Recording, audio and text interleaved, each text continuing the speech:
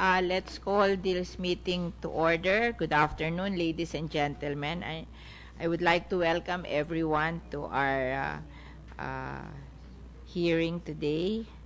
Since we do not have a quorum, this hearing is for gathering of information where the presence of a single senator is enough. I wish to acknowledge the following resource persons who are here.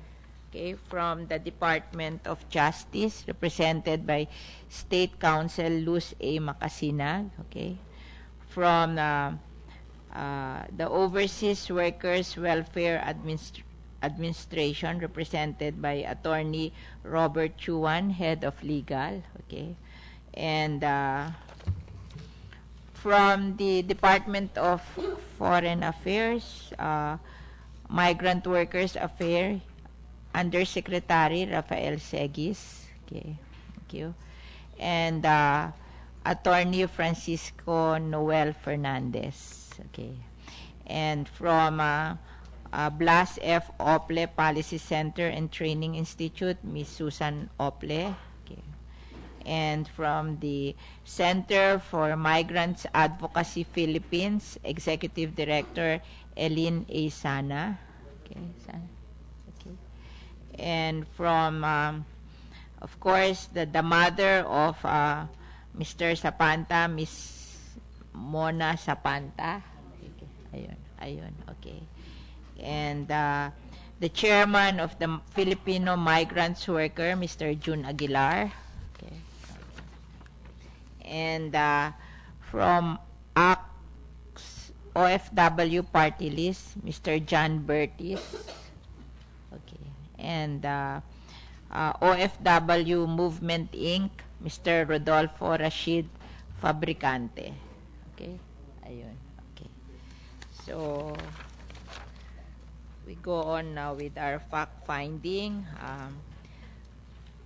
We have called this public hearing to discuss the matter of providing assistance, including raising blood money to save the lives of our overseas Filipino workers on death row in Middle East countries as expressed in Resolution number 1727, which I filed. As of 2013, it is estimated that we have around 10.2 million Filipinos overseas, mostly our overseas Filipino workers. Every year, more than 1 million Filipinos leave the country to work abroad, with the hope that they will derive sufficient earnings to provide for the needs of their respective families and likewise give them a brighter future. In the Middle East countries, we have around 2.4 million OFWs, with Saudi Arabia accounting for approximately 1,020,000 OFWs. And quite a number of them not just endure the hardship of being away from their loved ones, but also have to toil under tough and difficult conditions. It is in these difficult conditions that some of our OFWs, unfortunately, figure as the offenders in crimes of homicide or murder, where the penalty involved death. And in cases of their conviction for the said crimes in Middle East countries, the issue of blood money becomes relevant. Under the Sharia law, blood money in the Arabic is the financial compensation given to the family of the victim in lieu of the punishment of death. The offender will pay the blood money to the victim's family, and the latter will in turn execute an affidavit of forgiveness, which will have the effect of eventually freeing the offender from the death penalty.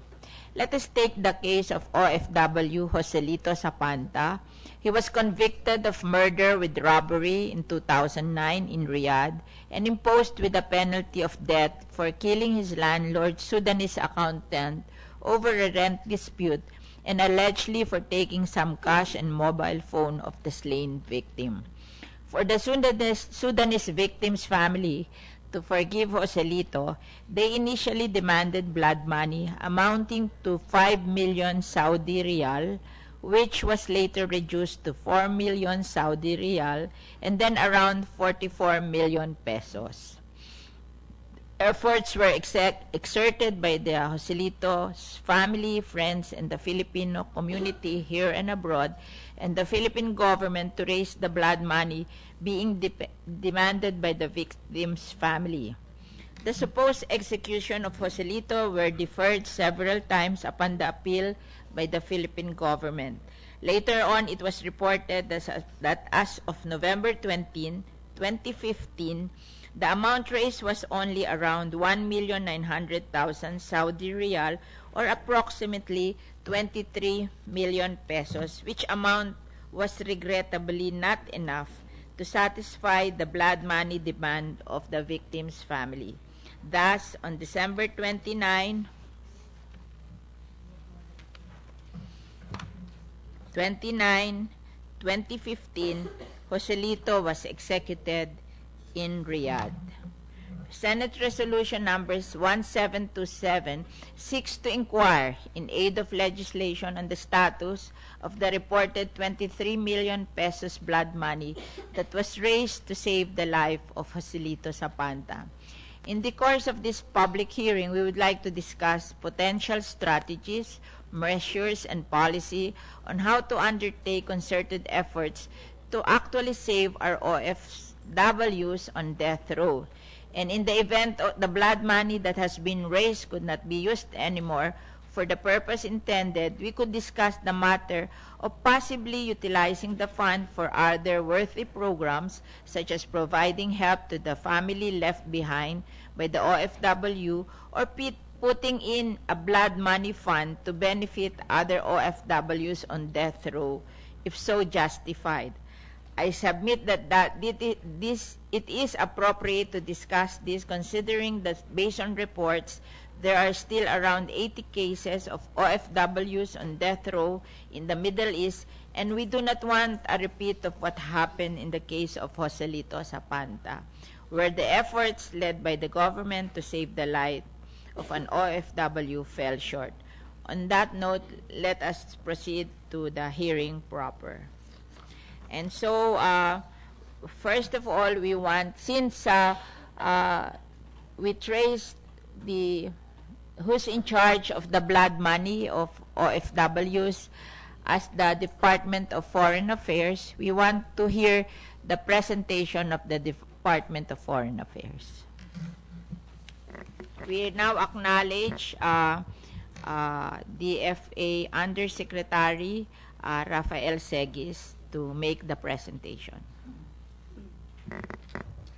Thank you, Madam Chair, Honorable Person, Senator Cynthia Villar, my colleagues in government, ladies and gentlemen. At the outset, allow me to convey the sincerest regrets of Secretary of Foreign Affairs Albert F. de Rosario for his inability to attend this very important meeting, as he has just returned from a mission abroad.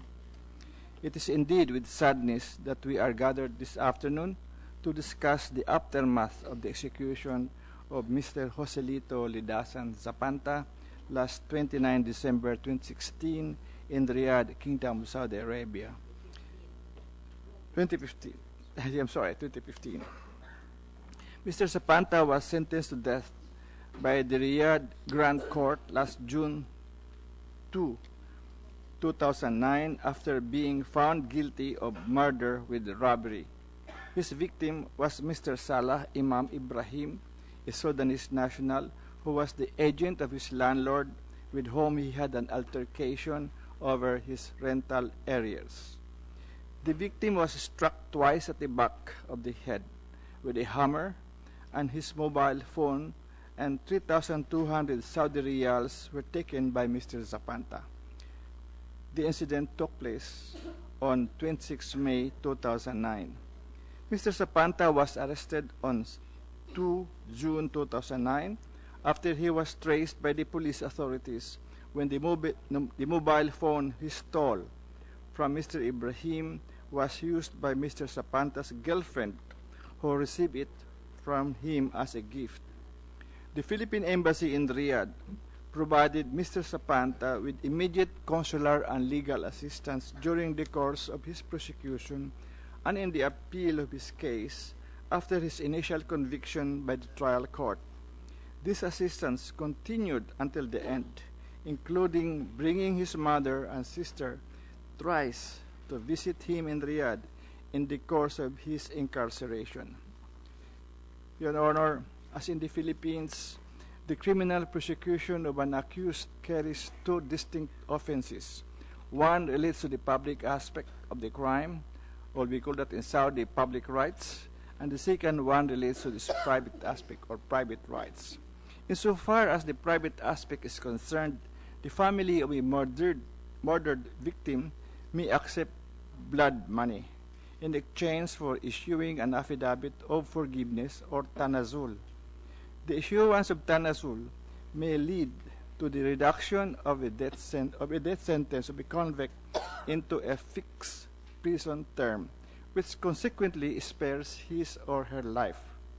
The family of Mr. Ibrahim, the victim, demanded the payment of 5 million Saudi riyals as blood money from Mr. Zapanta. This is approximately 55 million pesos at 11 pesos per Saudi riyal. The Philippine government mobilized its entire resources to help the Zapanta family raise the blood money. This included requesting the assistance of the Sudanese ambassador in Riyadh to persuade the family of the victim to accept a lower amount from 5 million Saudi riyals to 4 million Saudi riyals, or approximately 48 million pesos. Through sustained fundraising efforts by the highest officials of the Philippine government, a total of 513,208.27 Saudi riyals was raised in 2013. An additional 1,321,193.05 Saudi riyals was added in 2014. A final addition of 11,352.78 Saudi riyals was raised in 2015. This brought the total amount raised for the blood money at 1,845,754.10 Saudi riyals, which is short of 2,154,249.90 of the 4 million being demanded.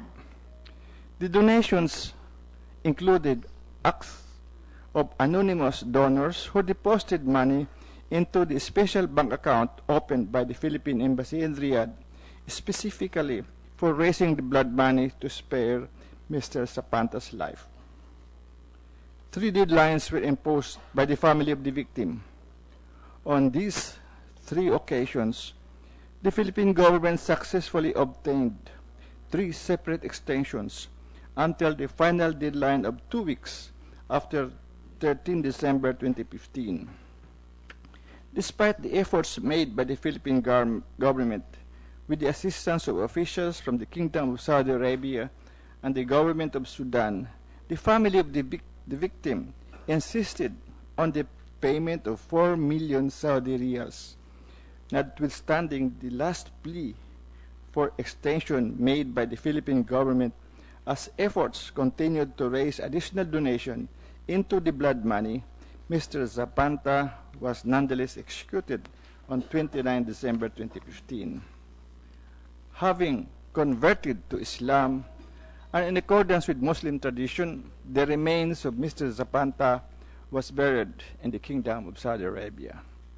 Your Honor, the amount of 1,845,754 and 10.10 Saudi riyals raised as blood money for Mr. Zapanta remains in the special bank account of the Philippine Embassy in Riyadh.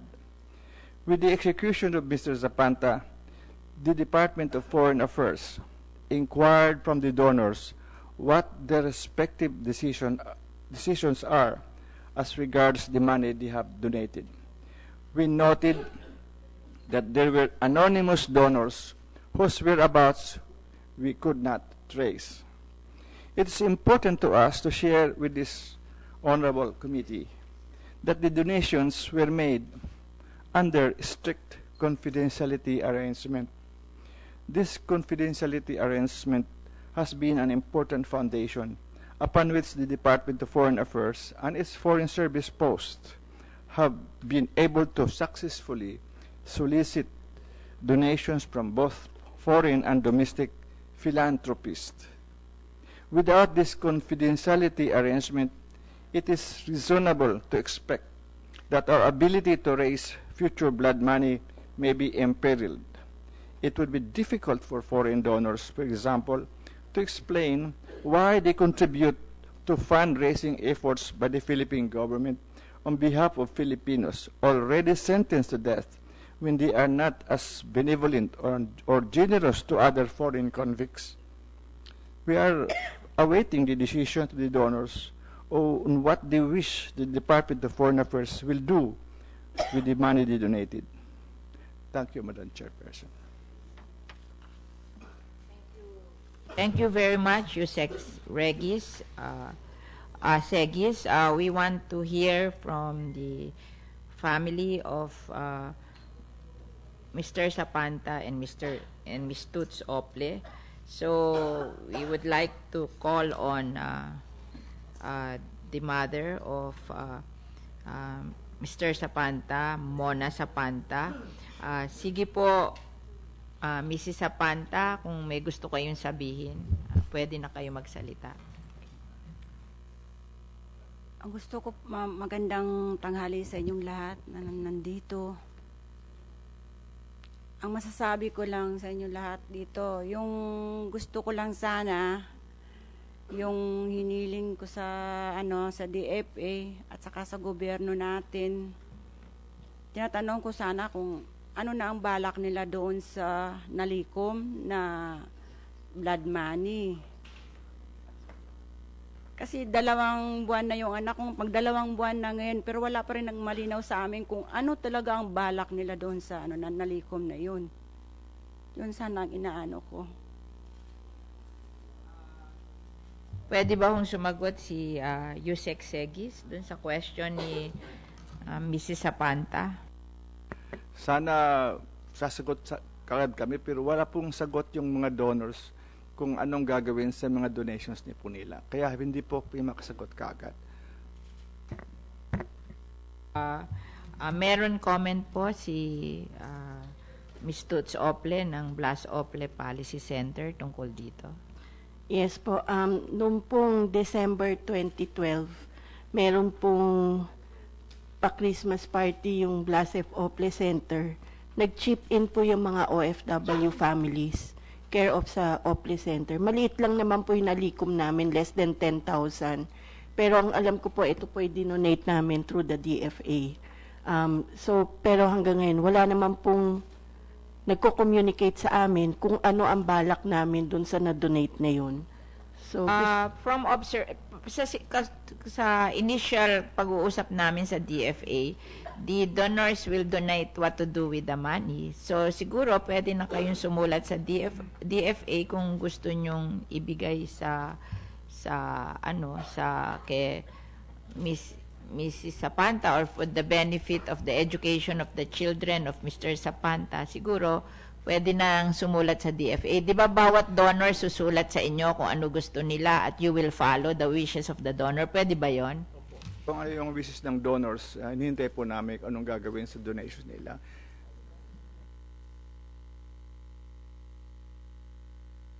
Po ay may dinonate through Blas Ople Center. So kung may kailangan kaming pirmahan, I think we would like the money to go for the education of the 2 children left by Mr. Zapanta. Po kung ang acknowledge ng ating Philippine Embassy in Riyadh na ang donor ay ang BF Ople Foundation ang donate, sa kanila po sila na sumulat. Ayos na lang natin yun. No? Oo. Ma'am, may request lang po kasi kami. Dahil hindi lang naman, ito lang po yung first time kasi na nakalikom ng pera, pero short, and nagkaroon ng desisyon na ma-execute. So, using this as a test case, baka kasi ang isa sa nakikita namin problema po, wala talagang in writing. Ano yung guidelines, ano yung, parang kahit kasama ko po yung pamilya, nung sinabi na parang meron ng deadline na lumalabas, pero hindi siya declared na talagang deadline. Parang baka may mangyari, parang ganun lang.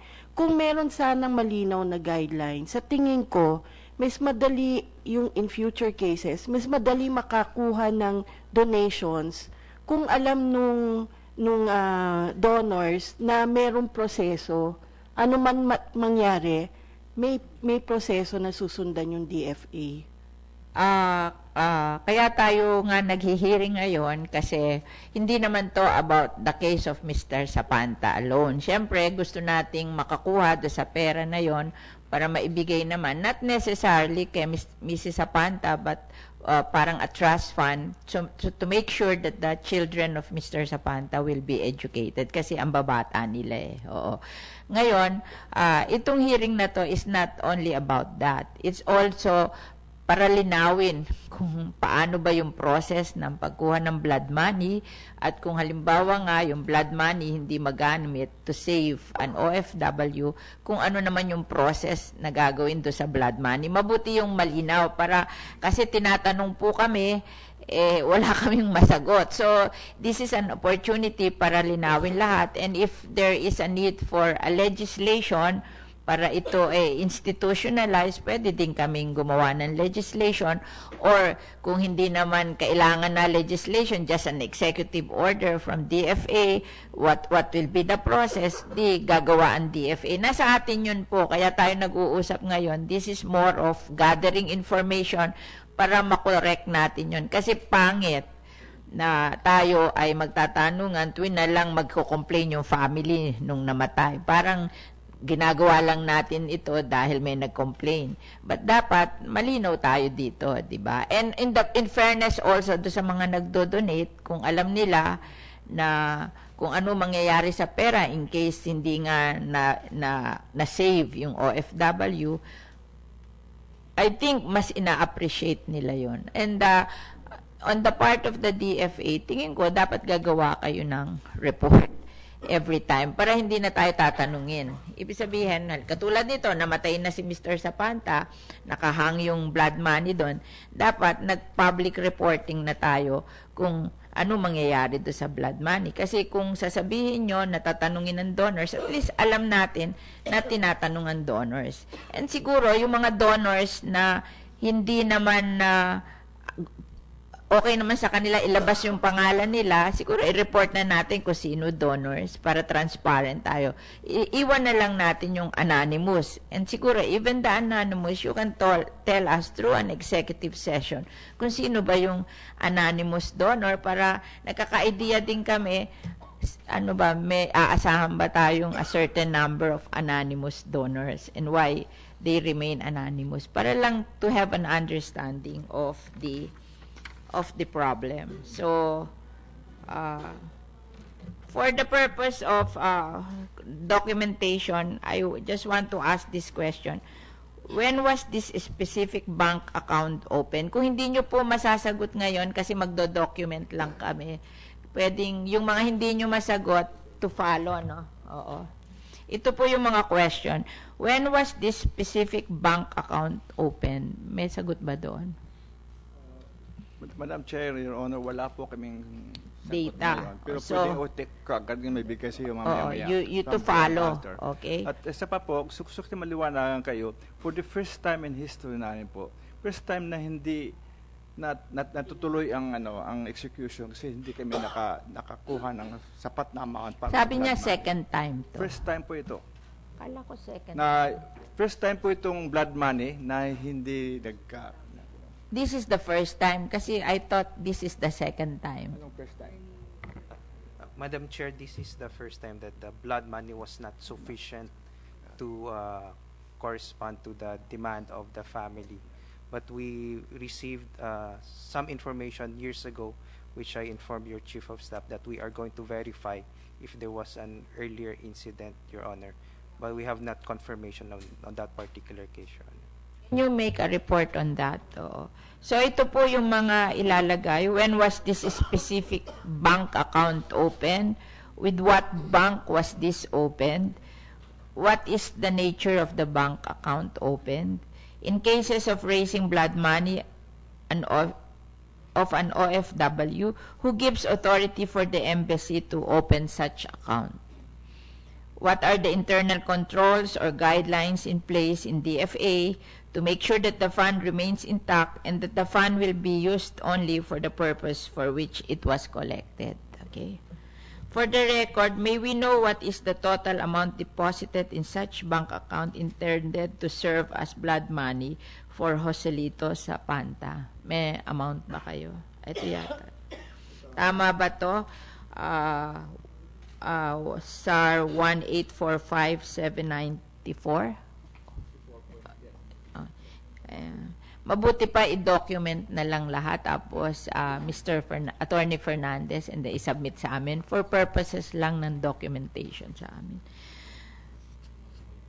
At dito tinatanong din kung sino ang nag-contribute. Oo. Ngayon yung anonymous, ilagay mong anonymous, tapos yung payag naman na ilagay pangalan nila, ilagay mo na lang at ilagay mo yung amount and then the total. Okay?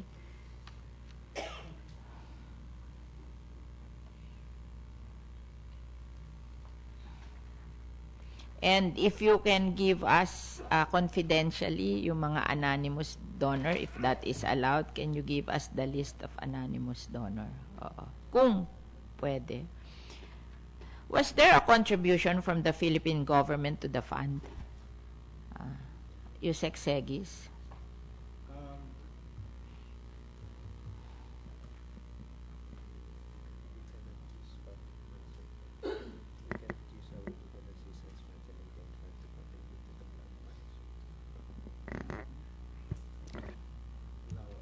Yeah. Okay. I recognize Attorney Fernandez. Thank you, Madam Chair. Madam Chair, members, we are in possession of two funds to assist our OFWs, the Legal Assistance Fund and the Assistance to National Fund. Both funds cannot be used to contribute towards the payment of blood money. I understand there was a COA opinion saying that public funds cannot be used for the payment of blood money, Your Honor. So there's no chance that we can legislate sa GAA to be able to ask government to set amount of money. In the same manner na sa GAA, nagbibigay kami sa Legal Assistance Fund at repatriation, di ba? Yun yung nilalagay natin sa GAA, repatriation and Legal Assistance Fund. Hindi kami pwedeng mag-legislate ng blood money fund. Your Honor, this opinion was rendered a few years back. I promise your Chief of Staff that I will secure a copy of that opinion in order to allow us to assess the basis for that particular opinion, Your Honor. Kasi nakikita ko po na wala namang masama. Kasi alam mo, ang ating OFW po ay napakalaki ang contribution sa ating ekonomiya. And we call them the modern day heroes. From statistics po, ang nire-remit nila through formal remittance to us is $25 billion a year. And then yung informal remittance po nila, yung inuuwi nila sa bulsa nila pag uuwi sila hindi dumadaan sa formal is $23 billion a year for a total of something like $48 billion. So from statistics din po, ang nagkakaproblema lang is 0.1 of 1%. Kasi sinasabi nga mahigit silang 10 million, pero usually ang nagkakaproblema 10,000 every year. So napakaliit pong statistics na nagkakaproblema, kaya I can answer for all legislators that we are very supportive of any budget that can be given to help OFWs. Kasi maliit lang numero ang nagkakaproblema relative dun sa nagsisilbi naman sa bansa in terms of remittance to the country that keeps the country afloat economically. So, wala pong humihingi ng budget for blood money. So, gusto ko pong malaman kung talagang hindi kami pwedeng mag-appropriate sa GAA ng parang isang fund para hindi too dependent on contribution or donors na maglagay in the same manner na may nilalagay kami sa repatriation, may nilalagay kami sa legal assistance, pwede din namang maggawa ng blood money fund para hindi naman tayo dependent lang. Kung ma-raise sa private, meron. Kung wala, wala. Yes, Attorney Fernandez. Madam Chair, if you remember the statement of Undersecretary Segis, the blood money refers to the private rights aspect of a case, meaning that it is made to compensate a family with regard to the private obligation of an individual, which is completely distinct from the public rights, which is addressed by the penalty of death or imprisonment.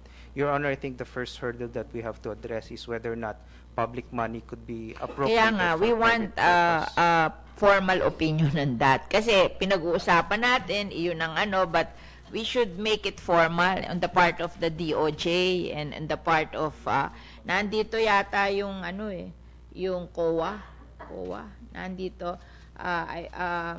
I wish to acknowledge there are newcomers, Deputy Administrator of POEA, Attorney Gabriel Domingo, Supervising Auditor Dole Group, COA, Miss Cynthia Vasco, Audit Team Leader Dole and Dole Group, COA, Miss Alma Bakuli. Sabi nila ang nagbigay daw ng opinion na hindi pwedeng mag-allocate ng government money for blood money is COA. So, ano po masasabi ng COA dito, Miss Cynthia Evasco?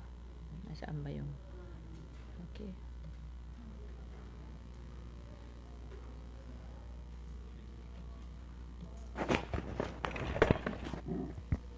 Yung public funds cannot be used for private purposes.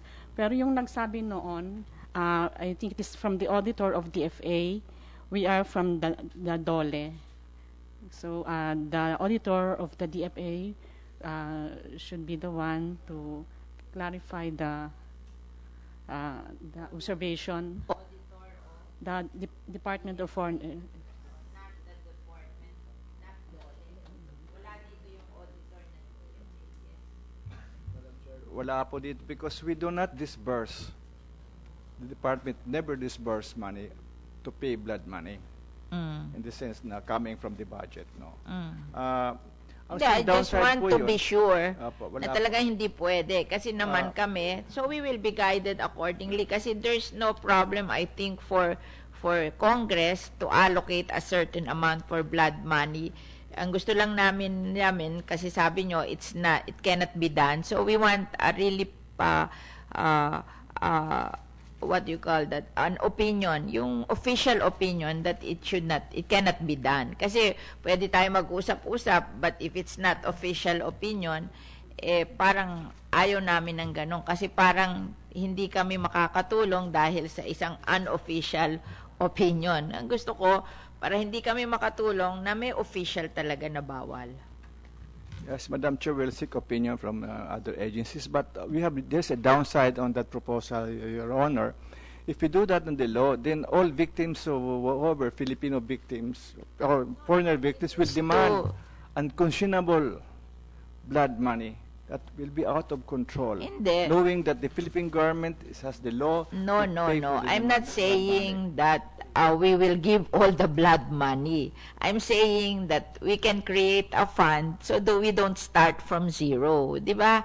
Hindi, tulong lang, hindi tayo ang magbabayad. Magpa-fundraise pa rin tayo sa kanila, pero baka naman pwede tayong magbigay ng seed fund para naandun yon para makatulong. Hindi, I'm not saying na bibigay natin yung buong blood money. In the first place, we do not know how much they're going to ask. And one question din ng ating raised by the private sector na halimbawa yung mga foreigner humihingi sa atin ng blood money, yung bang napapatay sa atin, nakakahingi rin tayo ng blood money sa kanila. 'Di ba? That's yes. Yes, ma'am.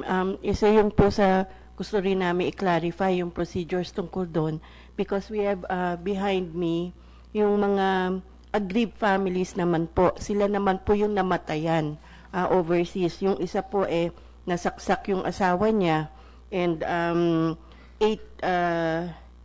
8 years na po na nagfa-follow up din yung sa blood money nga. And nagulat na lang po siya na nakauwi na pala yung nakapatay. Pilipino rin po yung nakapatay. Despite the fact na meron silang request, yung pamilya, na wag pa uwiin hanggat yung blood money request ay hindi ma-process through the court. So, ang tanong nga po doon, paano nakauwi yung Pilipino na nakapatay doon sa katrabaho niya, na wala naman na issue na affidavit of forgiveness, wala naman din natanggap na blood money, yung pamilya. So, Paano nakauwi? Yes. Di ba dapat nakakulong doon? Yes po. Paano nakakauwi yung ganon? Yes po. So, ano na po yun? 8 years na po. Meron din po tayong case na road accident naman po. Doon po kasi sa Saudi, entitled din sa under the private rights na may compensation pag namatay dahil sa nabundol o road o car accident. Kasi sagot naman po rin yun, may mga insurance din naman po doon. Siya rin po ay pabalik-balik na rin sa DFA at 7 years na rin po siya nagfa-follow up ng compensation. So parang hindi rin po malinaw yung procedures kung ang namatayan naman ay Pilipino. Kaya nga po tayo naghihiring ngayon, hindi lang about Mr. Zapanta. Kasi Mr. Zapanta, kumbaga sa war, siya ang immediate cause. Pero we want to make a definite stand and a definite procedure. Parang this is to learn also from the things that have happened before para tayo ay makagawa ng procedure and definite stand on things. So, kung kailangan ng legislation, kung kailangan ng executive order, or para maliwanagan ng tao, para hindi confuse ang tao. Actually, yung mga hearing sa Senado, malaking bagay po yung this is informative. Para yung mga tanong ng mga tao, nasasagot natin through our hearing. Hindi naman tayo dito na andito para mag-away-away or pahirapan natin yung mga ibang department ng gobyerno. We do this hearing to clarify things para yung mga kababayan naman natin, lalo na yung ating mga kababayan na hindi naman mahihirap, na hindi naman makalapit basta-basta, para i-clarify natin, para naiintindihan nila. At on our part, pag tinatanong naman kami, kasi palagi kami ang natatanong, dahil kami ang mga public official, on our part, alam din namin yung isasagot namin, kasi marami silang tanong na hindi rin namin alam ang kasagutan. Kaya we are conducting this hearing to educate ourselves, and kung meron tayong pagkukulang sa ating communication, sa ating mga rules, sa ating SOP, siguro it's time na gawin natin para natututunan ng ating mga kababayan. In fact, one of the reasons why we want to establish an OFW department for OFW, kasi yung confusion, saan ba sila pupunta? Sa DOLE o sa DFA? Kasi, merong cases, merong mga problems na DFA ang magsosolve, may problems na DOLE ang magsosolve. So, ako, I know na pag ang problem illegal, yung mga illegal OFWs, DFA yan. Pag yung legal, DOLE yan, OWA yan. Kasi member sila ng OWA. OWA should take care of them. But hindi po yan alam ng mga tao in general or ng mga pamilya ng OFWs in general.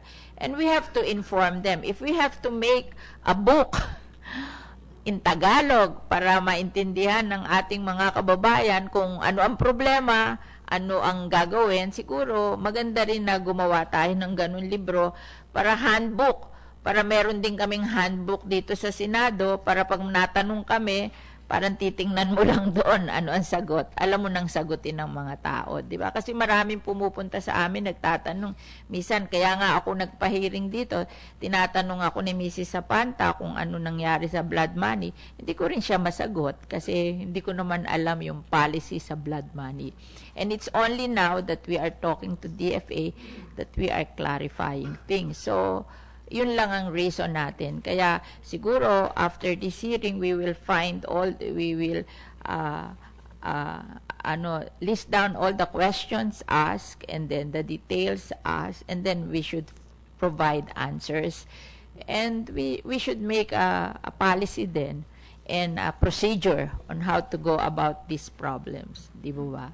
So, iyon ang ngayon ang question is not only, Attorney Fernandez, it's not only about our OFWs na nakakagawa ng crime, na hinihinga ng blood money, nagre-raise ng blood money para ma-save. It's also yung ating mga namatay na mga OFW Filipino na dapat may blood money sila. What are their rights? Ano pwedeng gawin para makaklaim naman sila? Oo, yung mga question na yon. So, two-way na to. In fact, kaya kami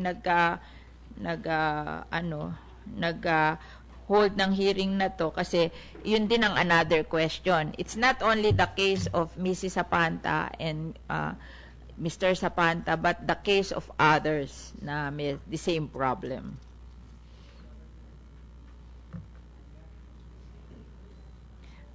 Pinatatanong rin po kung bakit yung iba nag-succeed, ito hindi nag-succeed. Meron ba kayong nakikita na reason why some fundraising for blood money succeeded and some did not? Meron bang Yes, Yusek Segis. Sa experience ko po, dati po kong ambassador sa Saudi Arabia po. Ito pinakamalaking demand ng biktima. Range usually po ng blood money. Actually, may cap ang binibigyan ng cap ang Royal Court up to 400,000 reals. Pero that is only for guidance lang yan. They cannot impose on the victim to demand higher blood money. Yun lang ang problema diyan. Nung araw po ang demand wala pang about 1 million, 400,000 at 200,000. Madali kami nakakuha ng mga donors. Mismo Kataka nga po ako dito, kung ako, mayaman ba yung Sudanese? Kasi kung bibigyan na pamilya ng 23 million, hindi pa niya tatanggapin. Considering kung patay na yon, di na naman maibabalik yon, di ba? Bakit? Nagtataka rin ako, ba't hindi tinanggap yung 23 million? Talagang pinupursigi, talagang pinapahirapan talaga. Actually, yung Sudanese family, gusto talaga silang ma-execute sa Zapanta. Talagang alam nilang hindi natin maabot yung 5 milyong Saudi Riyals. Tsaka, even yung mga kaibigan po natin sa Saudi government, tumulong po sila, nakikiusap, pwedeng babaan. Nakiusap po sila, last minute yung Office of the Governor, nakiusap po sila na pwedeng kinausap yung biktima, na pwedeng babaan, at i-hold mo muna, bigyan uli ng pagkakataon na ma-reach namin yung 4 million. Pero ayaw na talaga. Definitely sabi ng biktima, no. No, no, no. Or in Arabic, la. Yun po ang problema natin.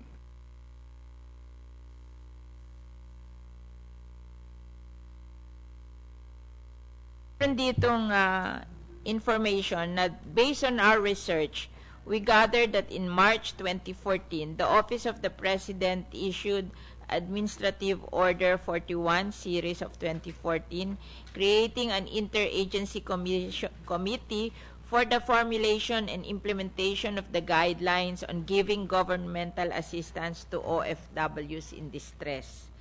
This committee shall be composed of representatives from the Office of the Vice President, Office of the Executive Secretary, DFA, DOLE, DOJ, DBM, DSWD, DOH, and the PMS.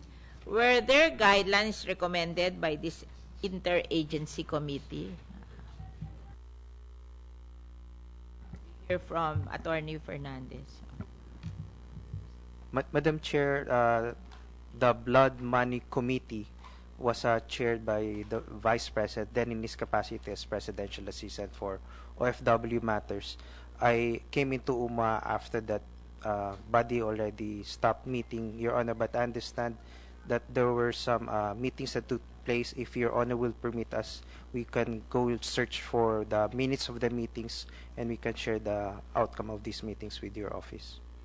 Yeah, because we want also what are the recommendations that came about para that will serve us, we will add that to the ideas that will come this afternoon para kung nag-isip na sila kung paano gagawin nila masama sa ating pag-iisip para makagawa tayo ng magandang guidelines for this kind of problem.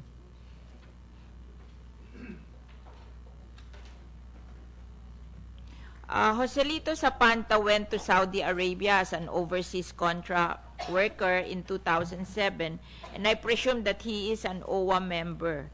So gusto naman natin madinig yung OWA, kung ano na itulong nila kay Joselito Zapanta at ano ba ang itinutulong nila for those who are similarly situated. Can we hear now from the OWA? Attorney Robert Chuan po sa OWA po. Base po sa research namin, si Mr. Zapanta is an inactive OWA member, having paid his membership on December 27, 2007. Siya po, bagamat siya hindi na active member ng OWA, si Mr. Zapanta po, ang OWA po, Kailan siya po nag-member ng OWA? 2007, bali 2 years po yung kanyang nakulong na siya ng 2009 kaya hindi na po siya talaga pwedeng magbigay. So ano ginagawa nyo? Halimbawa, OWA member tapos nakulong. Ano ginagawa nyo? Ano ang ano nyo doon? Ang inyong polisiya tungkol sa ganon. Can you explain to us para alam din ng mga OWA members na halimbawa, OWA member ka, tapos nagka-problema ka, ano maaasahan mo sa OWA? Okay. Kung siya po ay active member ng OWA, How can you be an active member of OWA kung nakulong ka? Dapat nga doon nga magi-start ang pagtulong nyo kasi ganyan yan di ba? Pag member ka tapos nagka-problema ka, ano ibibigay mo? Kasi hindi na pwede magbayad ng OWA fees kasi nakulong na nga. Ano gagawin natin pag ganon? Ibig mo sabihin pag ikaw nagka-problema, wala ka nang maaasahan sa OWA? in coordination po ng DFA, bumibisita po kami sa mga jail po. Ano ginagawa nyo pag pag gano'n na nagka-problema na, member nyo nagka-problema na, ano ang gagawin nyo? Nagko-coordinate po kami sa DFA together with the team para bisitahin po yung ating mga kababayan sa prison. Wala ba kayong halimbawa nagka-problemang gano'n, automatic bibigyan nyo ng tulong kasi nagka-problema? Ano ba pwede natin tanungin si Mrs. Zapanta, ano ba na-receive nyo sa OWA after magka-problema yung anak? Wala po, ma'am. Wala. Wala po. Wala bang entitlement si Joselito Zapanta aside from bibisitahin nyo? Gaya ng sinabi ko po, ang OWA po ay handang tumulong, mag-provide ng aid sa kanyang pamilya. FW Movement Inc., Mr. Fabricante. Chairman, Madam Chair, thank you. Bilang veteranong OFW po na 30 years sa Saudi Arabia, 8 OFW po ang nakita kong pinugutan sa harapan namin. Critical po kami rito at nabuksan yung issue ng guideline. Kasi huling-huli po rito, why does the government so overzealous with the case of Dondon Lanusa? Yun ang tinatanong ni Madam Chair kanina Natulungan natin si Dondon Lanusa, bakit si Zapanta hindi? Magkano ba hiningin kay Lanusa? Magkano hininging blood money kay Lanusa? Something like 32 million, Madam Chair. So, na-raise ang 32 million. Yes, and I believe CFO, in the person of Madam Luis, I think, tumulong po mga PhilAm natin sa Amerika, plus yung mga private sector natin, NGO natin, and the government. Hindi po na si ano lang ang pinakamalaki ang hiningi. Meron ding malalaki ang hiningi. Si Dondon Lanusa daw, 32 million. Si Don Lanosa, below 5 million po yun. Sigurado. Pesos, Yusek? Okay, let me clarify, ma'am. In lieu of figures.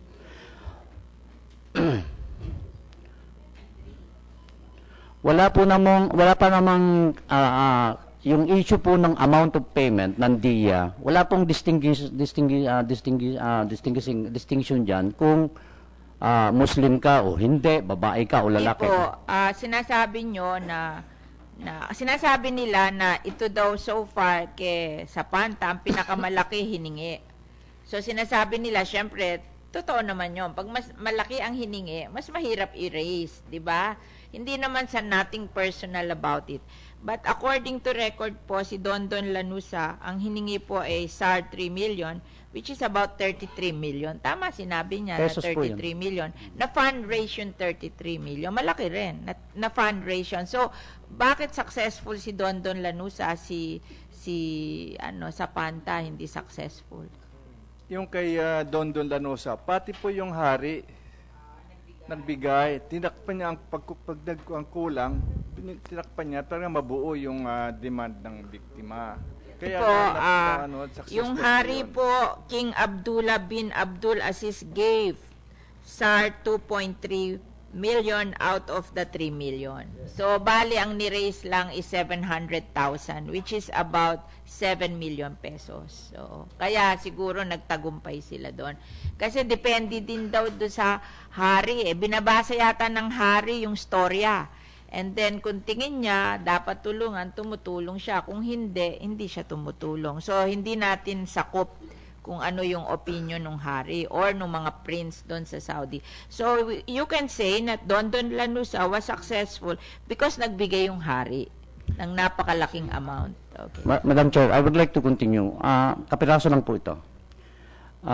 Yusek, he was our former ambassador and through his efforts, marami pong nangyari doon na first time sa amin sa community. Ang gusto po namin i-drive ngayon dito, panahon na ilagay natin sa tamang perspective na magkaroon ng tamang guideline from the government. Because in some Muslim countries, Yusek, you know very well, they set guidelines. You mentioned about capping. Yeah, we do understand. But mind you, yung case natin sa Taif, 3 pinugutan ron. No? Even the government, we have a case in Taif before. In Taif where? area. Where? In Taif area po, sa Kingdom po yan, sa Saudi Arabia. 3 po yung napugutan ron na biglaan. I am not so sure if the government intervened with that. Gusto ko lang pong puntuhin yung sinasabi ng OWA kanina. Ng pangalan, anong date, We're going para to- masabi natin sa ating hearing para nagkakaliwanagan tayo kasi We're going to the record, kaya nga tayo naghi-hearing dito para liwanagin lahat ng maayos para this will form the basis of paggawa natin ng guidelines natin kasi kailangan marami tayong example para makukonsider natin lahat yung mga problema para maganda yung magawa nating guidelines. We're not here to only for Mr. Zapanta because tapos na yun no? But we are here to learn from our mistake. Yung pagkakamali natin, makorek natin, di ba? Through our experience. Kasi yung experience lang natin ang magtuturo sa atin how to correct our mistake. So, para hindi na mangyayari in the future. We're here to learn from our past experiences and then make something out of them. So, i-request ko lang po sa inyo, Mr. Fabricante, yung mga sinasabi nyong kino-complain nyo, i-document natin para makita natin yung istorya nila. Kasi dito, kitang-kita na kaya naging successful yung kay Don Lanusa, nagbigay yung King of Saudi Arabia ng substantial amount which made the blood money affordable. Although malaki yung 33 million, ibinigay nung King is around almost everything kasi ang natira na lang 23 million binigay niya out of 33 pa. And then, 26 million out of 33. 7 million lang ang ni-raise nung nung pamilya ng ating department DFA. So parang walang comparison 'yon kasi malaki binigay nung We'll provide the chair. so yung sinasabi mo mga namatay, what happened there? Meron bang Na-noticean ba? Were we given the chance to raise blood money? At magkano ba hiningi? Can we really raise the blood money? We're caught flat-footed during that time, Madam Chair. Nasa Riyadh po ako, biglaan po yun. Gusto kong bumalik sa kasi hindi sila sure sa kanilang pwede ba i-document natin at i-submit natin? Gusto ko lang bumalik po sa OWA kasi nagugulat po ako, pwede lang natin tapusin yung OWA na pag may problemang ganito, ano ba pwede nyo gawin aside from dadalawin nyo yung hindi naman pwede nyo sabihin na dadalawin, hindi naman kadami-daming pera ng OWA tapos sasabihin nyo sa amin dadalawin nyo yung may problema, hindi naman acceptable yon. Magsabi kayo, ano ba policy nyo? Kasi kung wala kayong policy, it's time you make a policy na pag may member kayo, nagkaroon ng distress affair yung member nyo, ano yung gagawin nyo? Dapat definite yon. Kasi kahiya-hiya naman na ang yaman-yaman ng OWA tapos wala mang itutulong sa ating mga distress OFW. So, can you say something about that, Gaya ng Attorney sinabi ko Juan? po, Madam, maliban sa pagbisita namin sa mga piitan na in coordination po ng DFA, kung anong pangangailangan po ng OFW sa kanyang piitan, gaya ng personal necessity niya, kami ang nagbibigay po noon. Sabihin nyo sa akin kung ano itinulong nyo kay Zapanta. Kasi sinasabi nyo kung ano pangangailangan. Just tell me what you have done for Mr. Zapanta. I-document nyo para hindi naman kahiya-hiya ang OWA na may problemang ganito. At kung hindi nyo man natulungan si Mr. Zapanta, sino natulungan nyo? At ano ginawa nyo? Yun lang ang gusto naming malaman para kung malalabas sa ating information gathering, wala kayong naitulong, misi kailan, siguro it's time na we make a policy. Ano ba yung basic na itutulong nyo, na minimum na itutulong nyo sa OFW? Hindi pwede yung walang itutulong. Medyo nakakahiya naman yun, di ba? Pwede ba yun? Sige po, magbibigay po kami ng Magbigay complete kayo report. ng report. O si John Bertis ng ACT OFW Party List. Magandang hapon po, Madam Chair. I would like to direct my questions to OWA. Kasi nung active member pa po kasi si Zapanta, ma'am, by the time na nakulong siya at nahatulan. At mali rin po yung sinasabi nila na dinalaw nila si Zapanta. So, ang si Joselito po. So, ano ba yung bilang OFW kasi, pagka ang isang nakulong ba, by the time na nakulong or nahatulan, active member, inaantay nyo na lang bang ma-expired ang OWA membership nila at sasabihin nyo, ay, undocumented na yan or expired na yung OWA niyan, wala nang matatanggap niyan. Just imagine, marami pa po kaming hawak na mga OFW na walang makuha sa inyo. Tulad just very recently, yung sinalubong natin sa airport na binugbog.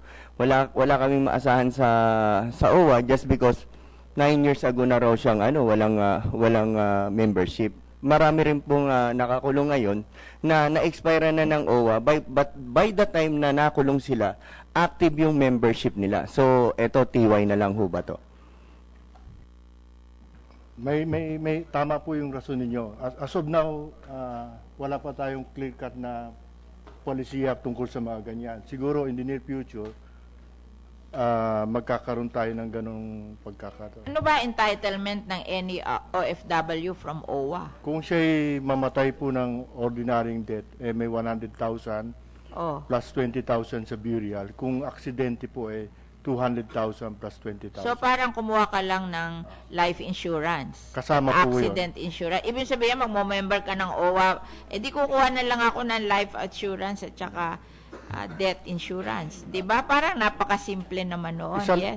Isa lang sa component po. Ano pa 'yon? Mabuti pa ilista niyo lahat Yes, 'yon para makita natin kung kasi tingin ko, sabi ko nga based on statistics, we have 10 million OFW approximately. And ang nagkakaproblema sa kanila is 0.1 of 1%, 10,000. Ibig sabihin, lahat ng 10 million nagbayad sa inyo, pero ang nagkakaproblema lang is 0.1 of 1%, which is 10,000. So, siguro naman, yung perang umaabot sa inyo, siguro naman, mas maganda ibibigay nyo doon sa nagkakaproblema. Kasi yun nga ang reason for OWA. Para yung yung pera ng lahat magamit para pag may nagka-problema, hindi naman zero yung nagka-problema. Ganun yun eh. Yan ang tinatawag nating social security, di ba? Kayo kasi parang social security ng OFWs, di ba? So, it should be more than na bibigyan nyo pag namatay o pag na-aksidente, doble. Ganyan din ang insurance, di ba? Pag bumili ka ng insurance, talagang doble ang indemnity pag accident. Tapos pag life, sickness, yung ano. Pero hindi naman siguro ganun lang ang balak ng OWA. Ano pa yung iba nyong Sige po, ibibigay? magbibigay po kami ng complete report po ron. Ano? Magbibigay po kami ng complete report ng mga nabigyan namin ng tulong. Sige. Kasi parang masyadong napakababaw naman noon. Pag sasabihin nyo na kung mamatay, 100,000, kung namatay by accident, 200,000. Paano na yung 10,000 nagkakaproblema?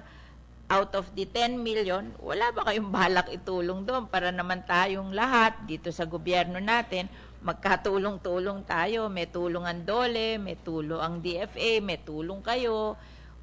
And yes, Mr. Jun Aguilar. Yes. Salamat po, Mr. Chair. Ms. Chair, Madam Chair, sorry.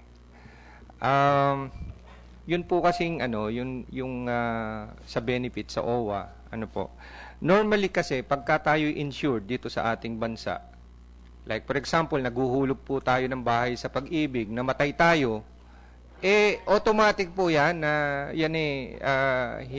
hindi po ba? Babayaran ang Pag-ibig kasi kukuha kayo ng insurance for your mortgage. Exactly mortgage redemption insurance. Exactly so pag namatay ka, automatic bayad ang bahay mo kasi may mortgage redemption insurance ka. Oo, yun. Sa bahay yun. Ngayon. Yun po yung gusto ko sanang tingnan kung posible na in the case of Mr. Joselito Zapanta, at the time when he was accused and he was given a sentence, member po siya ng OWA. But unfortunately, it took time bago siya na-execute dahil syempre po mahaba yung proseso. So nung time na siya ay pinugutan, expired na po yung kanya, naturally expired na po yung kanyang OWA. Yung OWA membership, no? So that's the reason why he is not getting anything out of what he has paid for. Kailangan po siguro based on this make a write-up.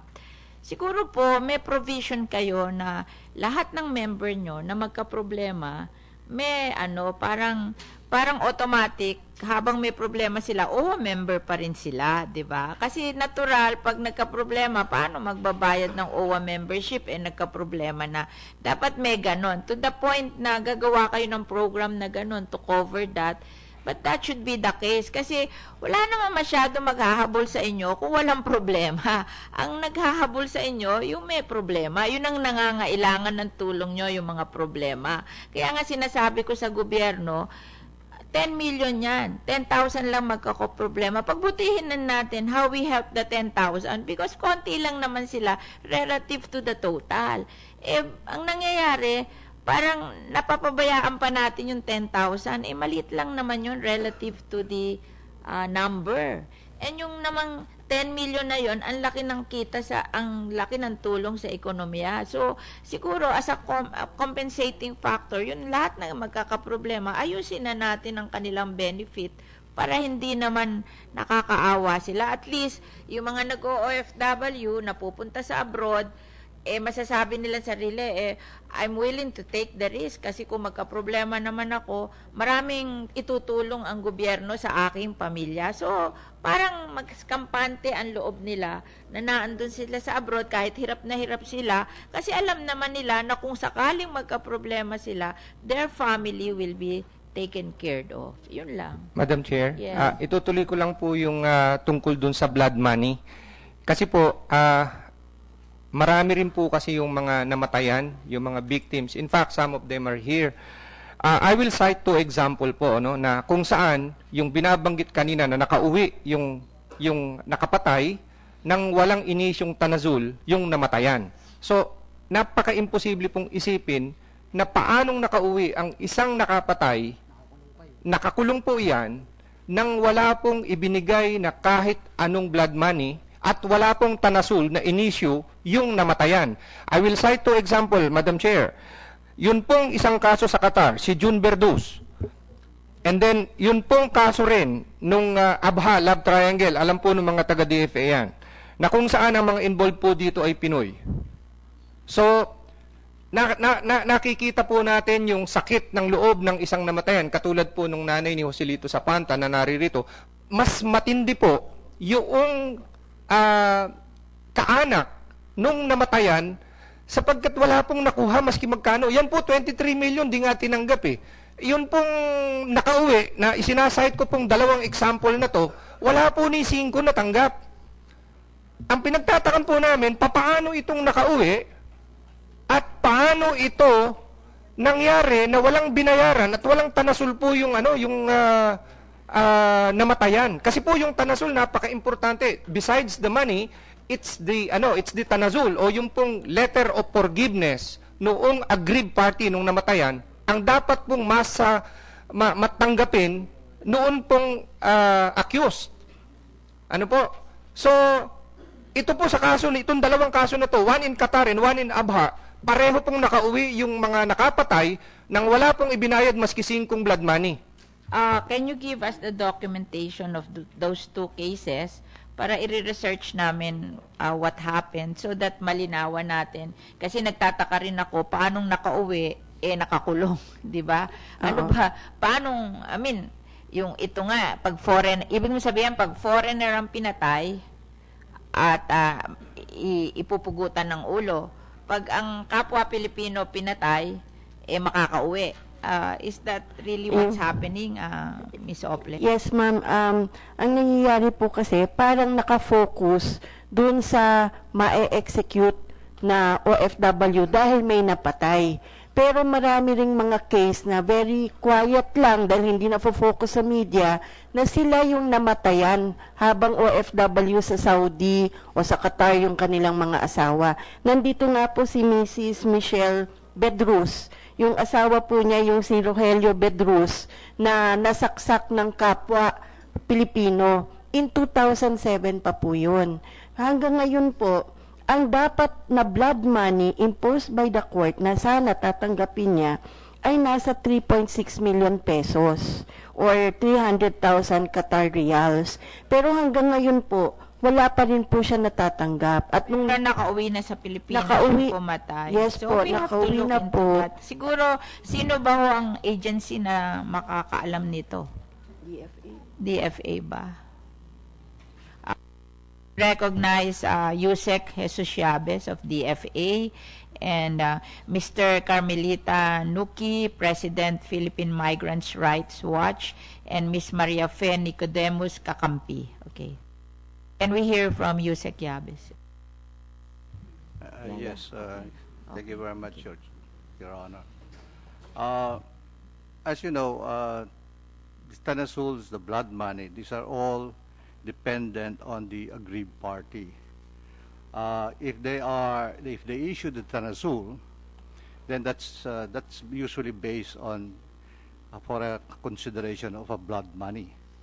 Now, the blood money, siyempre, kung kayang bayaran nung nakapatay o nakasala, hindi naman kailan nakapatay noon, ang nagsala, no?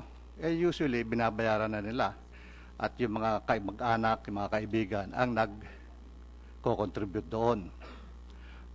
Ang role ng gobyerno ay tumulong sa pag-solicit ng mga blood money. Ito po ang question po is, napatay yung kanyang asawa, may blood money, hindi siya binayaran, hindi siya nag-issue nung certificate of forgiveness, pero nakauwi yung pumatay dito sa Pilipinas.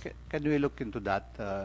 We will look into that case. There are two cases na napatay yung kanilang asawa, hindi naman sila binayaran ng blood money, na napakawalan, tapos nakauwi ng Pilipinas. What happened there? Kasi dito, yung ibang case, pinugutan ng ulo, but ito, nakauwi ng Pilipinas. So, I guess we have to document that and we will give an opportunity for DFA to answer. Kasi alam nyo, Kami naman po ay very good ang experience namin sa DFA at DOLE so far. Pag kami ang may complaint, talagang umaakto naman sila at tumutulong. Minsan kasi yung ating mga complaint, hindi na-channel properly, so hindi alam sa higher up ng DFA yung nangyayari sa baba. So I guess it's in fairness, we should give them a chance to comment on this kasi nakakapagtaka to. Nakapatay, nakakulong, hindi naman nagbigay ng blood money, nakauwi, nakaalis sa kulungan. Medyo naiiba yata to, 'di ba? And there are 2 cases, 'di ba? 2 cases ba? Okay. Yes, Miss Sana. Thank you, Chair. Siguro po doon lang sa usapin ng Pilipino na meron ding reward, may blood money dapat na ibinigay. Ito po ay nasa OMWA ng matagal na pong panahon simula pa nung kay Yusek Kaday, Lindes Kaday. Hindi ko po alam kung ito ay na-settle na. To si Fen ng kakampi noong pong panahon nasa kakampi ako yung issue ng vehicular accident ni Leonardo Lising, na meron siyang blood money na 50,000 reals at immediately po ay inayos ito nung naka-aksidente sa kanya. 1994 po siya na aksidente. Dapat procedure lang yung gagawin, administrative procedure, pero hindi ko po alam kung hanggang ngayon po hindi pa po yan na ibibigay doon sa pamilya. Nagkasawaan na po kami ng pamilya ni Mrs. Lising dito at nakailan na pong USEC, nakailan na pong ambassador, sa akin pong pagkaalam ay hindi pa yan na-settle. At palagay ko ang may pagkukulang ay ang ating gobyerno doon sa bahagi na yun. Kasi yung pera po chinek pa namin sa bangko naruroon pa po. Kaya nakap ko, baka may expiration ito, sayang naman yung pera. Yun po yung isang issue. Pangalawa po, Chair, nakikinig ako sa inyo at sinasabi nyo na 0.1% lamang ang may mga problema. Sana po... Based on study po yun. Kasi pinatanong ko nga kung out of 10 million, ilan na nagkakaproblema. Kasi minsan, ang reason why hindi natin matulungan sa laki. Pero ito, malit lang to 10,000 out of 10 million. So, parang ako, pag ganyan na statistics, hindi naman masyadong mahirap yan. Gusto ko po sanang maniwala doon, pero alam din po namin, Madam Chair, na for example, in the GCC and other Arab countries, mas last recurso po ng mga maraming OFWs yung nagpa-file ng reklamo, whether formally or informally. So lalo na po yung ating mga migrant domestic workers and the other low-skilled workers, hindi talaga immediately nagrereklamo for as long as they can. Kasi ang bottom line nila, we want to keep our jobs. Ako naman dito po sa Senate, ayoko naman pong bilangin yung hindi naman na kailangan i-prove nyo sa akin na it's more than that. Kasi yun ang lumabas na figure sa amin. Kasi kami nag-fact-finding din, yun ang lumabas na figure. Ayoko naman pong mag-assume na more than that nang wala namang support, di ba? We are not here na hearsay. We want actual figures here kasi we are solving problem. We should know the problem. Yes, Miss Yuki. Pwede po ba akong magbalik lang, tatapusin ko lang po. Yun po kasing usapin ng blood money ay napaka-critical at maraming salamat sa inyo kasi finally it's out in the open na pinag-uusapan. Kasi ay ang malaking bahagi ng ating mga OFWs ay nasa Gulf countries and Arab countries na mayroong justice system na nakabase sa Sharia at kasama dito yung blood money na usapin.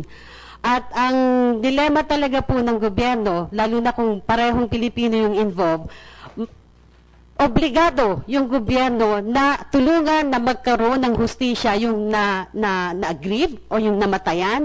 At the same time, meron siyang obligasyon na magkaroon ng due process yung nakapatay.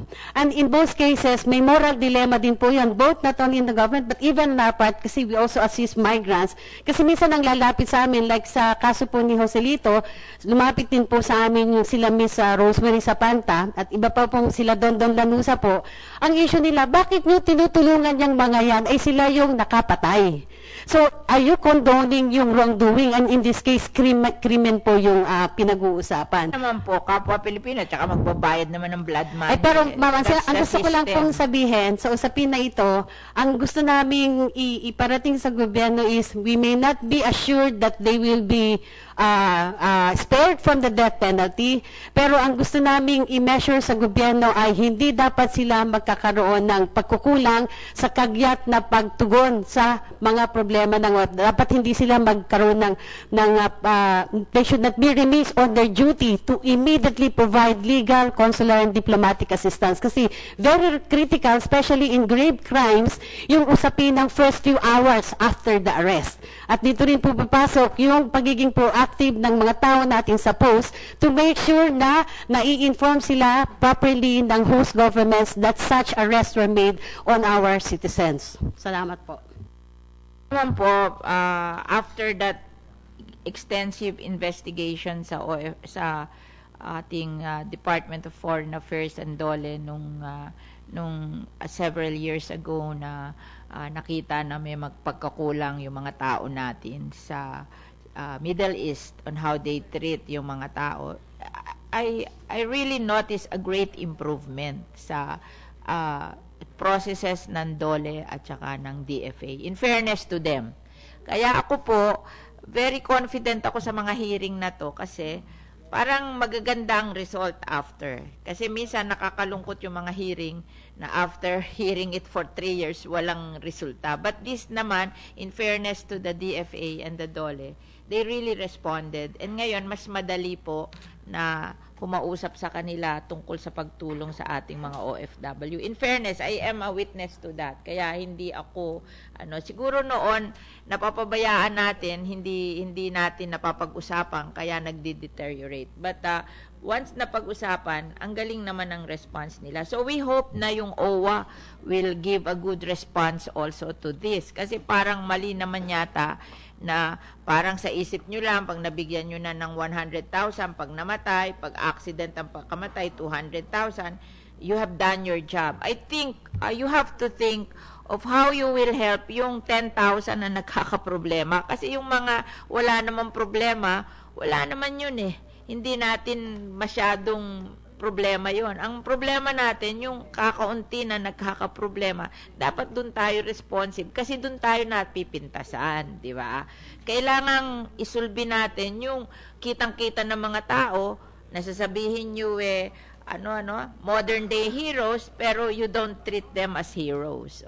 Hindi natin ma-encourage ang mga heroes pag we don't treat well the heroes. Kaya hindi ba yan ang sinasabi sa isang bansa na if you want to encourage nationalism, then you have to treat well your heroes. Kasi pag hindi mo ginawa yan, then sino gusto maging hero? Kawawa ka pag hero ka. Diba?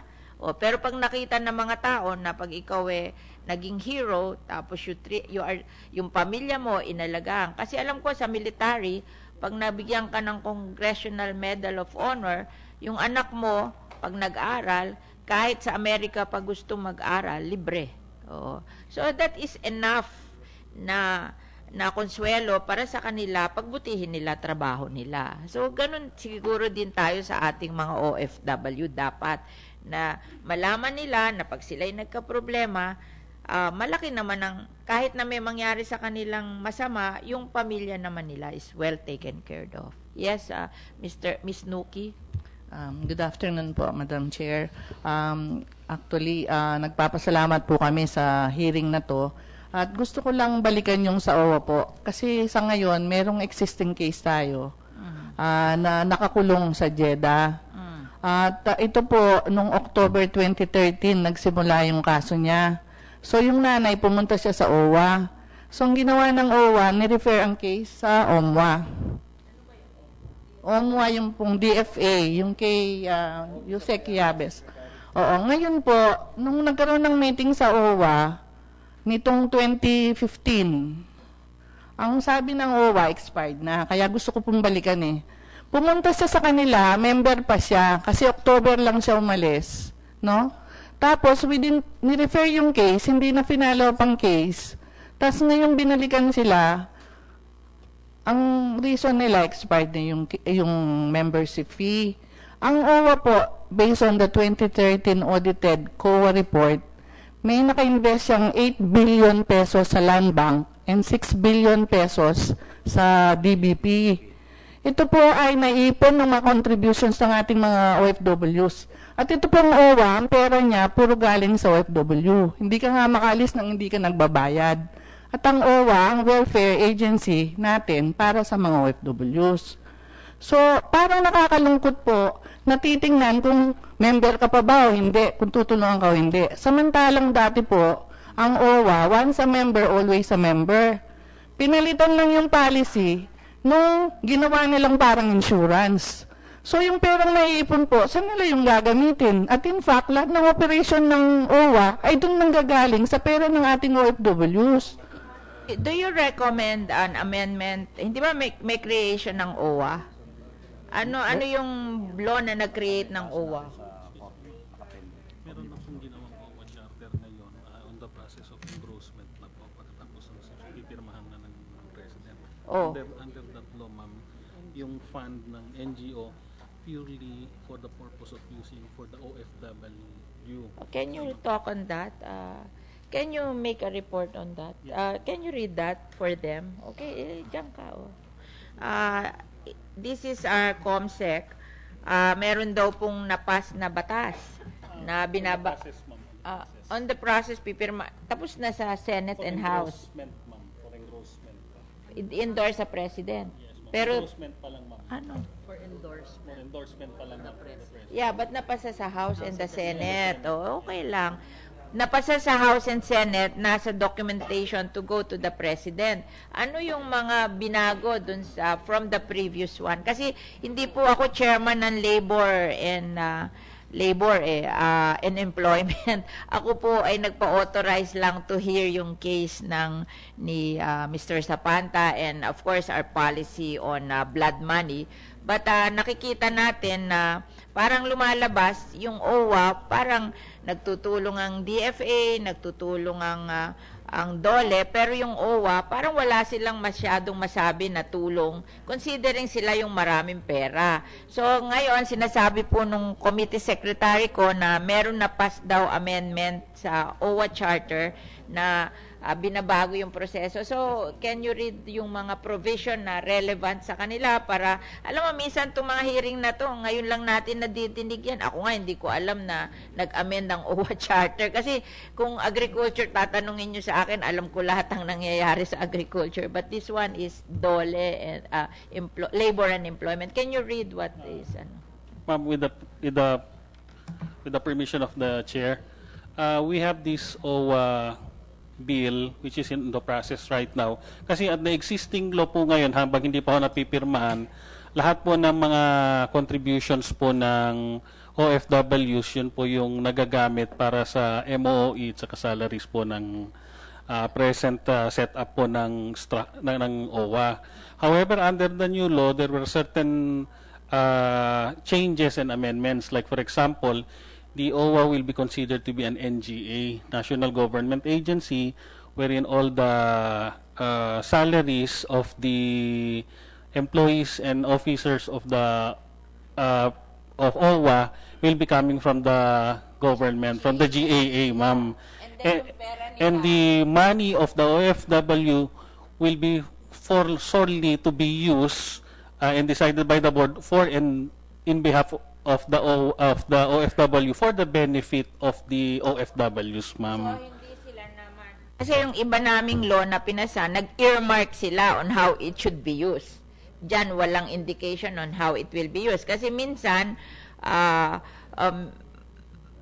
for the benefit nga ng mga tao, kung hindi naman earmark at hindi tinuruan yung gagawa ng benefit, hindi naman nila gagawin on their own. Kaya minsan sa law, dapat inilalagay din kung ano bang benefit ang ibibigay para to make sure that the board, when they decide, they follow that guidelines ng benefit na ibibigay nila. Hindi yung nasa discretion nila, paano ko ang discretion nila, hindi magbigay ng gano'n. Hindi lagot din tayo dyan, Ma'am, diba? may guidelines din po kung paano gagamitin ano nga guidelines? It will be set upan, kasi dito sa bagong law, magkakaroon na po ng additional representation yung mga OFW sa board. So sila po ang magseset ng guidelines kasi nakalagay sa batas. Dalawa po, ma'am. Dalawa. Ilan ba ang board ng OWA? 12, ma'am. Oh, so 2 will come from the OFWs and the others, kanino manggagaling? Magiging... Yes. Ganun po. Ano? Oh. 2 each from them. And then, ilan lahat yon? 12. Coming 12. from the government, another Yes. 6. Another from the government. Ah, Yes, good, ma'am. good. Oh, that's better. Oh, okay. And then ano ang guidelines ng benefit?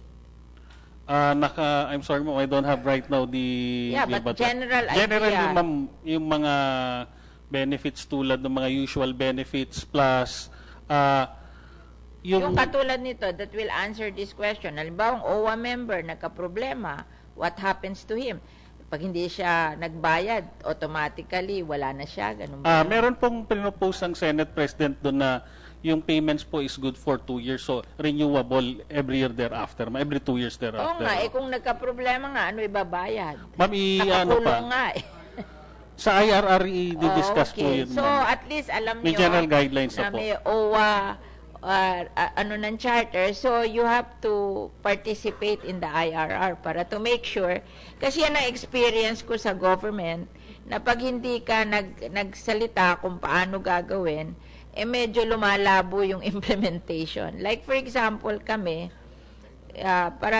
from my experience, pag kami gumagawa ngayon ng bill at ng law, nag-earmarking kami. Oo, like, katulad po nung fisheries code, may ine-expect sila na increased penalties on illegal fishing. In-earmark na namin. Sabi namin, 25% should go to BIFAR for implementation, regulation, and then 75% should be given to the small fisher folks in the municipal water for shared facilities program, scholarship, livelihood, yung mga ganun,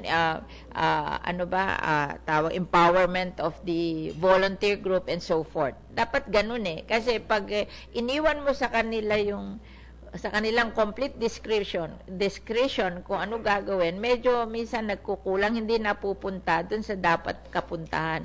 Kasi kami, pag naghihiring, tinatanong na rin namin, ano ba ang bagay na talagang makakatulong sa inyo? Almost always scholarship to the children. Yun ang unang lalabas, health and scholarship. Yes? Ma'am, kasi nabanggit naman po ni Mr. Chuan na willing silang tumulong. Ilagay ko lang po on record na si Mrs. Michelle Bedros po, yung namatayan, pinatay yung kanyang asawa sa Qatar, at si Mrs. Marisa Ahumada, yung asawa naman niya ay namatay din sa Saudi Arabia. Parehong OWA members po yun nung sila'y namatay. Ang request lang po sana nila na assistance ay scholarships para sa kanilang mga anak. Sana po, para on a positive note naman po, kung pwedeng mapagbigyan po, ma'am, yung I think dapat yung OWA do sa kanilang kasi yan, pwede naman yung mga ganyang benefit, i-pass na lang ng board nyo dapat may automatic kayong ibibigay do sa mga namatayan whether namatayan dahil pinuto lang naparusahan o namatayan dahil pinatay, dapat automatic may ibibigay kayo kasi yun namang namatayan dahil may kasalanan. Hindi man kasalanan ng mga anak nun yun Huwag nyong ipabayaan yung mga anak dahil nagkasala yung magulang. It's not the fault of the children that the parents committed a crime, di ba? And on the part naman nung napatay, kawawa naman lalo yun, napatay na nga, bigyan nyo naman yan naman mga ganyang privileges, ipapasa nyo lang sa board nyo yan, hindi naman kailangan ng legislation yan At ang dami-dami nyo palang pere. Kaya nga, bakit hindi naman?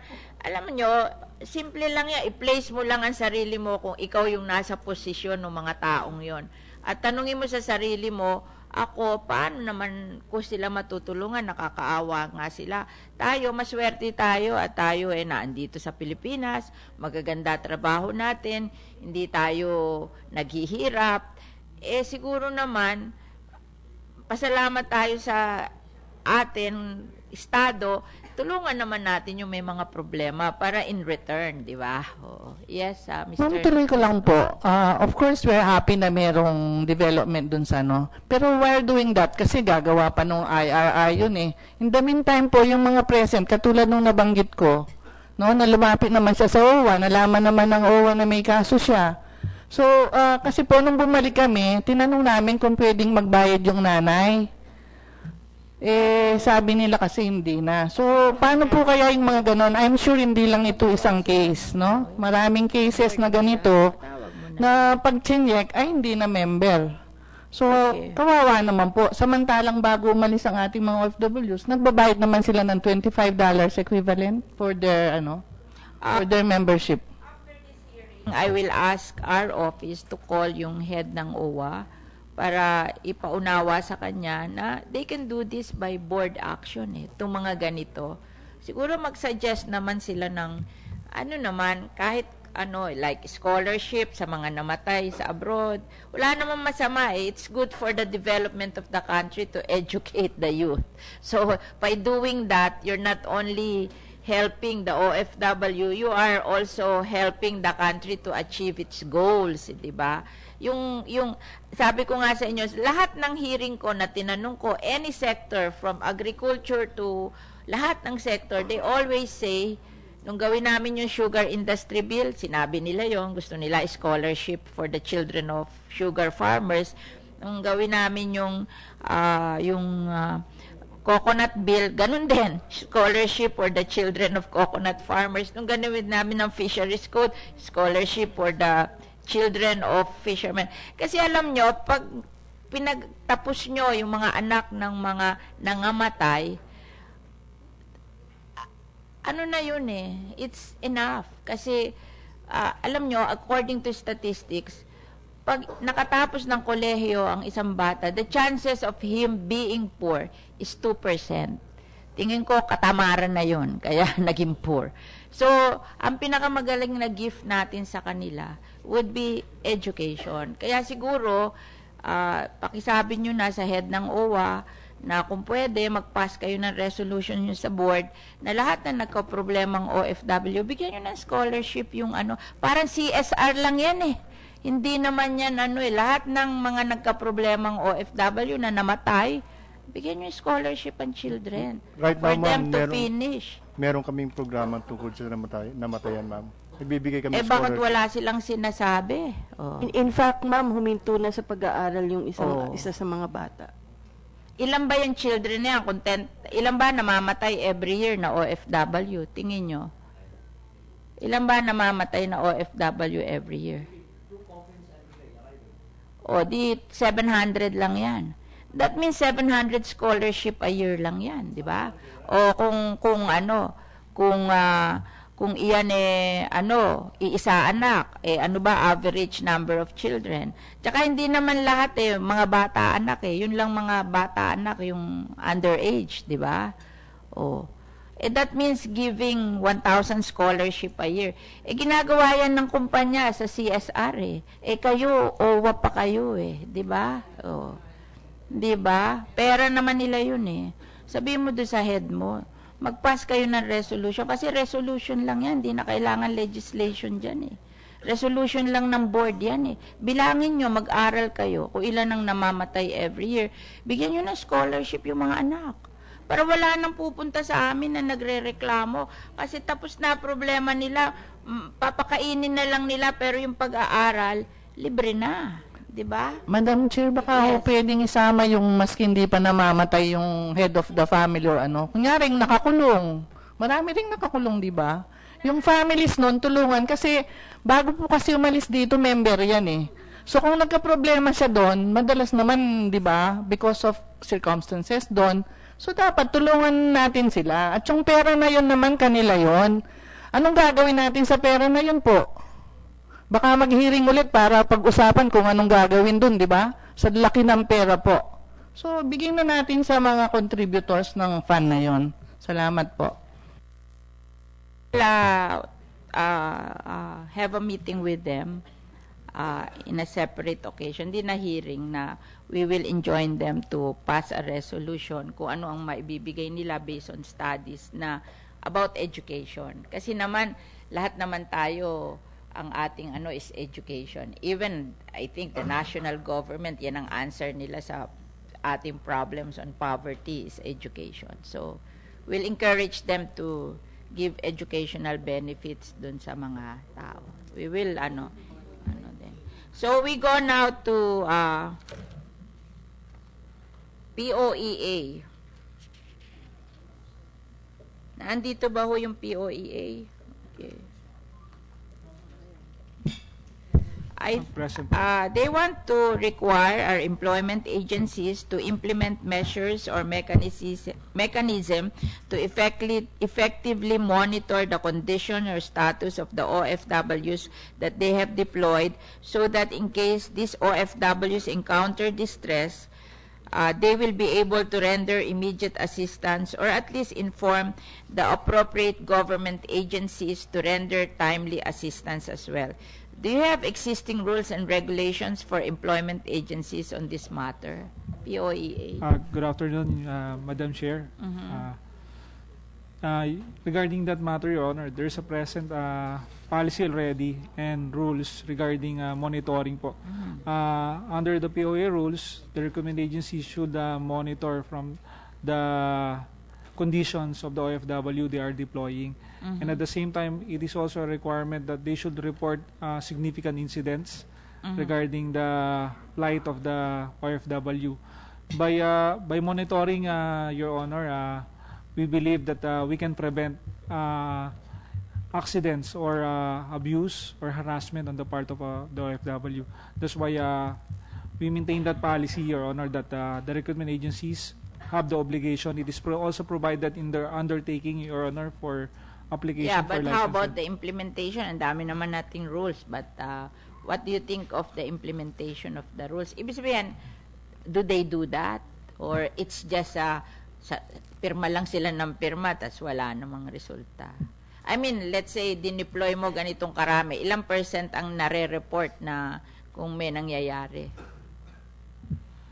Your Honor, they're being required to report. They are reporting, Your Honor, significant incidents from time to time, Your Honor. At the same time, in case of repatriation cases, Your Honor, if there's a report for or request for repatriation, the POA through the repatriation unit, Your Honor, coordinates with the recruitment agencies for the immediate repatriation of the workers within 10 days. Makaka-comment dito on the performance of the POEA in the implementation of yung pagre-report kung ano na nangyayari do sa mga dinideploy ng agencies? Yes, ma'am. POEA really requires each agency and they channel it through associations. Especially ngayon yung crisis sa Middle East, POEA, they called us.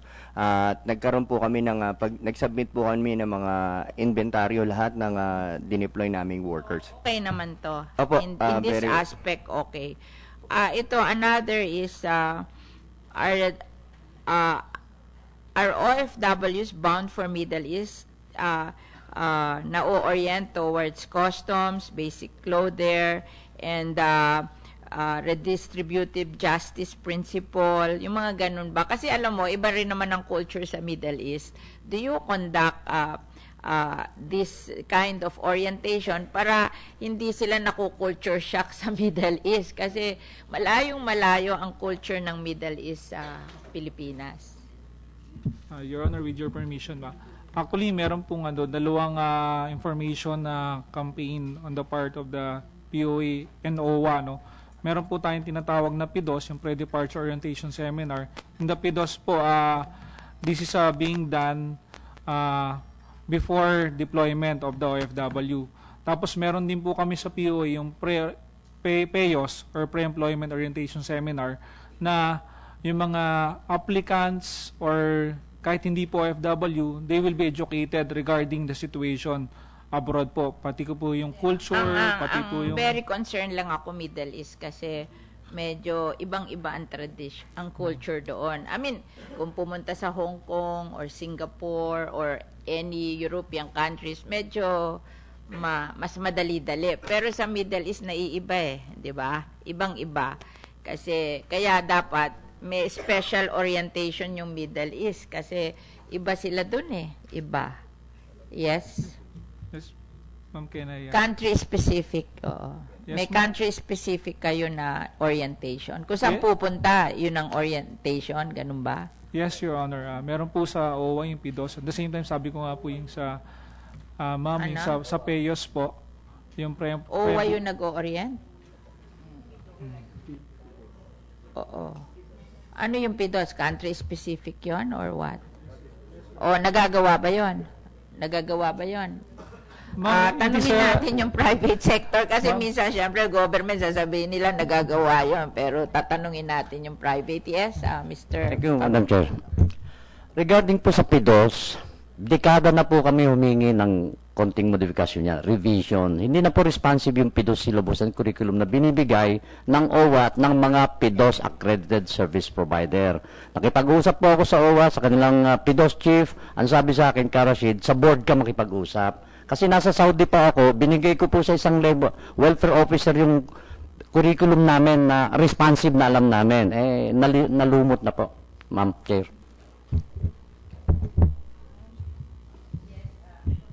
Giabes. Yeah, I was with Secretary Baldos the other week, last week, and I mentioned to him about the PIDOS because to not only country specific, but especially for the Middle East. Dahil ang sabi ko is that most of the problems that we encounter in the Middle East is due to the non-resolution of the conflict between the employer and employee. Habang natatagalan yung resolution, ang tendency is nagra-run away. Pag nag-run away, ibang problema na yun. Di siyempre, ang kami na kumahabol later on. It will come years later when they come out, no? Na may mga problema na sila. And then, sabi kong ganon, malelesin natin yan kung we resolve it at that level. Pag nag-uumpisa pa lang yung away, sabi ko.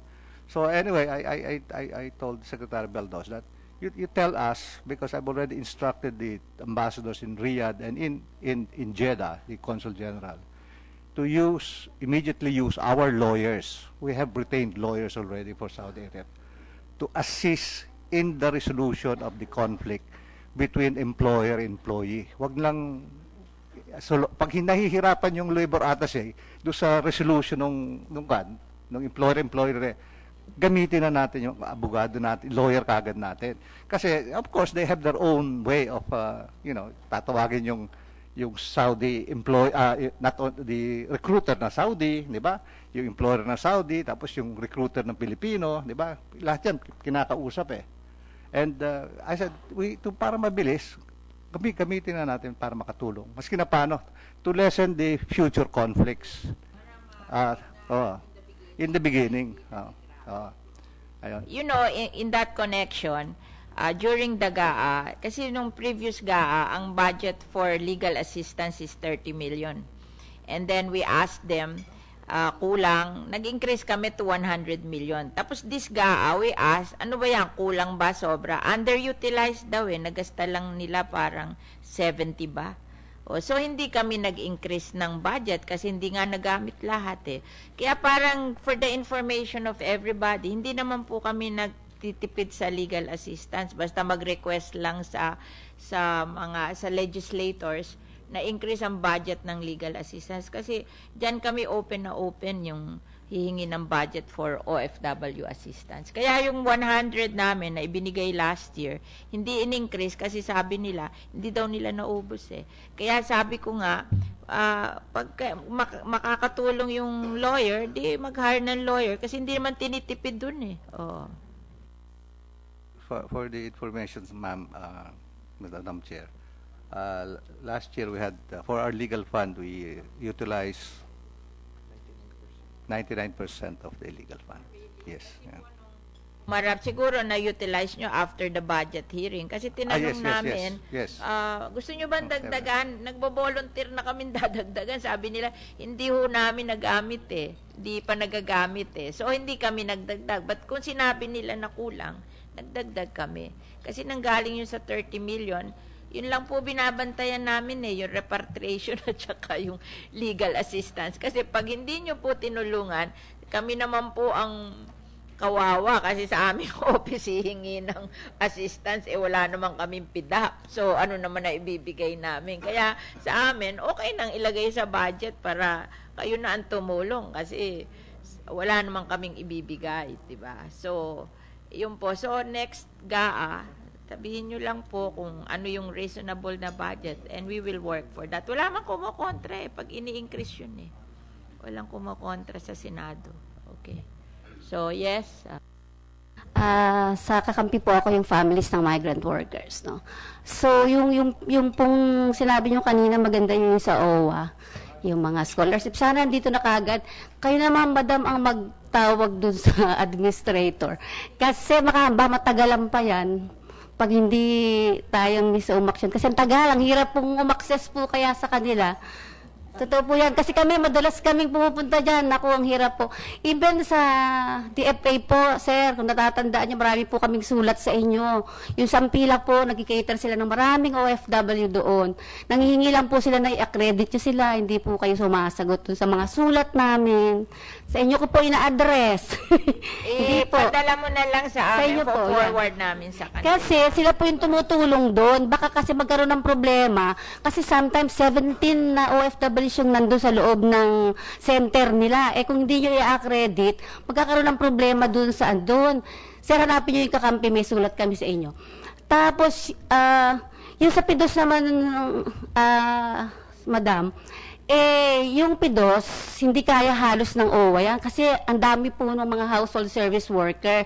Nung panahon na sabi nila, ay dahil may di ba, Sir Jan, may tawag dito, sobrang dami nung ipipidosan ng mga NGOs kasi PIDOS provider po kami. Kinuha ng OWA yon, yung PIDOS ng household service worker. So talagang ang dami-dami po noon. Pero sa tingin namin, dahil sumasama kami doon, hindi din kaya nilang masyado. Kasi hindi nabibigay talaga yung totoong PIDOS. Yeah? Yun, kaya parang sinasabi namin, ba't hindi nyo pa ibigay yan sa mga NGOs o kung sino man yung pwede na alam ko, ang DFA gusto nila mag-PIDOS Noon, nakausap namin sila, nakausap namin kayo noon parang, may isang meeting noon sabi nyo, pwede. So parang sinasabi lang natin, magtulungan nga, sabi nga ni Madam, magtulungan tayo, pero kasi ang nangyayari pag nakakausap, lagi napakahigpit sobra, pero pagdating doon naman sa implementation, hindi gano'n yung nakikita ko So parang, maganda yung PIDOS in particular, pero yung iba kasi, halimbawa, 2 oras, it's okay na ba yun? Yung PIDOS na yun? 2 oras? 6 nga yung sinasabi sa amin ng OWA Pero ibig sabihin, di ba, sa POA kasi 2 oras lang yan So parang, tapos pag NGO, kailangan 6, no? So okay lang po yun, kaya lang tingnan natin yung, nakikita kasi namin yung parang sobrang higpit nyo sa mga NGOs, pero pagdating naman dun sa kanila, hindi naman ganun kahigpit. Ba't hindi na lang nating magpili ng mga NGOs na magtuturo ng PIDOS? Total, yan naman ay kanilang advocacy. Naman nila yan, di bayaran nyo na lang sila ng gastos para, kasi marami namang NGO sa OFW May mga party list pa nga sa OFW. Ano ba gagawin nila na service sa OFW? Di yung iba magpidos na lang, di ba? Para maging effective yung PIDOS kung sinasabi nyo na hindi effective. Kasi alam mo, tinitingnan ko yung Middle East, talaga mabigat pumunta sa Middle East.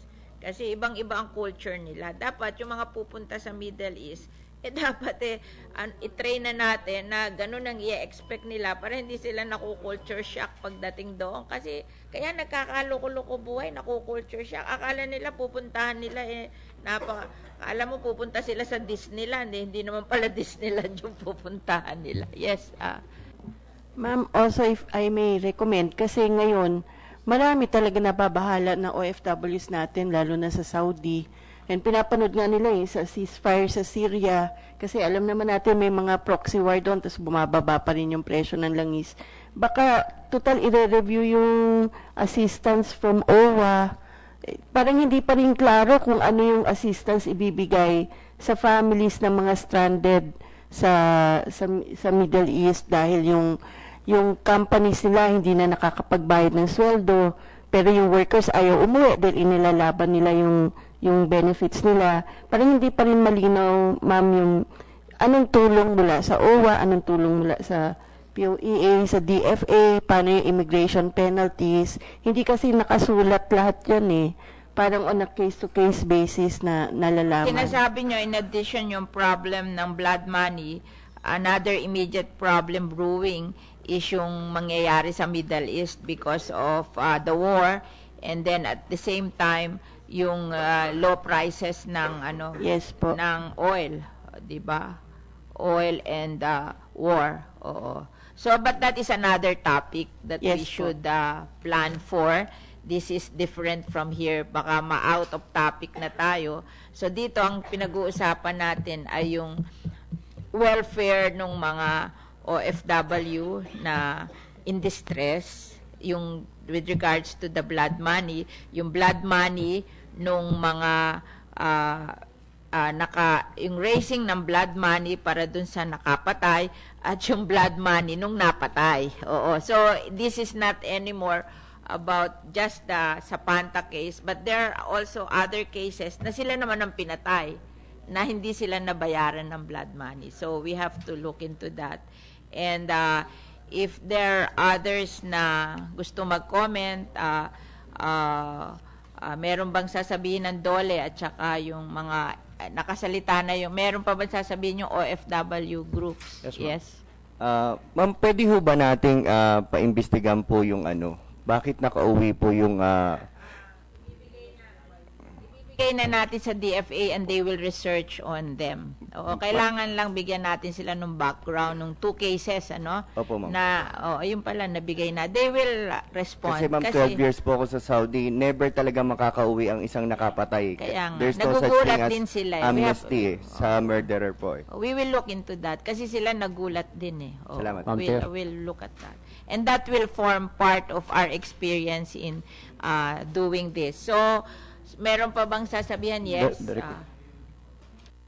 Nabanggit po kanina yung pag-perform noong pag-initiate ng discussion at saka yung grupo on the blood money na na-stall. So baka po pwedeng maituloy yon at mas maging participative din, ma-include sa discussions ng mga civil society. Thank you. Do-document po natin yung nangyari today and then we will draft whatever our solution. And then pakikita namin sa inyo kung may other comments pa kayo bago natin i-final yung courses of action natin. Yes. Few minutes lang, Madam Chair. Tungkol po sa PIDOS, may we request the Chair to please make an investigation sa side ng OWA. Sino-sino po yung mga PIDOS accredited service provider? Kasi sa information namin, hindi nga OFW, kung saan-saan lang pinulot, anong right niyang magbigay ng orientation tungkol sa mga OFW papuntang Saudi? Pangalawa, nag-apply po kami ng accreditation. Kami na 32 years po ron, hindi mabigyan ng right kasi ang sabi na on hold daw po yung accreditation. Yun lang po. Suggestion ko, if that is a good suggestion, na marami namang NGOs na OFW ang advocacy, baka pwede tayong mag-accredit ng reliable NGO. At least itong magtuturo na to, nandun ang puso. Kasi anybody can teach. Pero pag hindi mo advocacy yan at wala sa puso mo yan, paloko-loko lang ang turo niyan. Kasi nakita ko na po yan sa ibang program ng government na, they're just doing it to make use of the money of the government, but actually in terms of result, pangit. Like for example, yung kanilang training program for agriculture, ni-review ko yon. Di paloko-loko din. So, we can improve on that. Importante kasi po, yung nagte-train, may heart for the OFWs. Kasi pag wala silang heart, mangungulekta lang sa inyo, hindi naman nila talaga concern na matulungan yung OFW to be able to adapt to the situation. Pero kung mga NGO yan, na ang advocacy niya ni OFW, mahal niya ng mga OFW kaya pagbubutihin niya kasi sila din kasi katulad ng mga NGO sa OFW, sila rin naging OFW so alam nila yung problema na na-encounter nila. So ako ang maghe-head ng OWA, yun ang pipiliin ko, yung may heart dun sa trabaho para siguradong maturuan ng ayos yung mga mag-a-abroad kasi yung tingin ko doon sa nag-a-abroad nangangarap sila, hindi nila alam kung ano yung dadatnan nila doon Yung iba nga nagugulat Kasi akala nila mag-a-abroad lang sila, magta-travel sila, nakalimutan nilang ang hirap mabuhay doon, di ba? Hindi nila alam Kaya pagdating doon, nakukulture shock, 'di ba? Kasi nakikita ko yung ibang umuuwi, bakit? Inexpect ba nilang madali yung pupuntahan nila? Dapat masabi sa kanila yun. Kasi ang expectation nila, it's so easy. Kaya pag nahirapan doon, nasishock eh. Oh, yes? Thank you, Madam Chair. Magse-segue po ako ng konti kasi as we speak, marami pong mga OFWs ngayon sa Saudi Arabia particularly. Yung grupo ng Muhammad Al-Mujil, yung grupo ng Saudi OJ, at saka yung grupo po ng Saudi Bin Laden. Hundreds of them, surpassing even thousands of them, yung stranded ng napakahabang panahon na po ngayon doon. Now, I'm sure the government is doing their part naman po, in fairness to them. May mga visits. But just now, pumasok po yung balita sa akin, isang Pilipino from Saudi OJ hung himself. Just now, as we are holding the hearing here. Now, ang point po kasi, kaya ko inire-raise ito, baka po pwedeng paigtingin ng ating mga nasa post, yung pagbibigay ng, siguro dahil nga po sobrang tagal na hindi sila sumusweldo, kutakot-takot na litigation ang inaabot nila ron sa paghahabol dun sa kanilang rights. So siguro, para po, ang akin po, kaya ko pinaaabot ito, nandito yung OWA, nandito ang DFA, baka po pwedeng paigtingin yung pagbivisit dun sa mga lugar na yon where hundreds or even thousands of our OFWs are in distress. Alam po namin na mabigat yung problema na kinakaharap ng DFA at ng OWA sapagkat ito po ay libong OFW at yung mga kumpanya po, some of them ay bankrupt, nag-declare ng bankruptcy. So, ang sinasabi po namin dito ay baka pwedeng paigtingin yung pagbivisit, pagbibigay ng counseling para maiwasan po itong magbibigting ganito. Uuwi pag wala na ang employer. Yes, Yusek Yabes. Yes, Madam Chair. With regards to MMG, we've been negotiating with the company for several years now, actually. We cannot, some have already returned, but there are still many who have not been able to return because of the company doesn't want to pay the penalties for immigration, and of course they don't want to pay for the ICAMAs, the fees for the ICAMAs, no?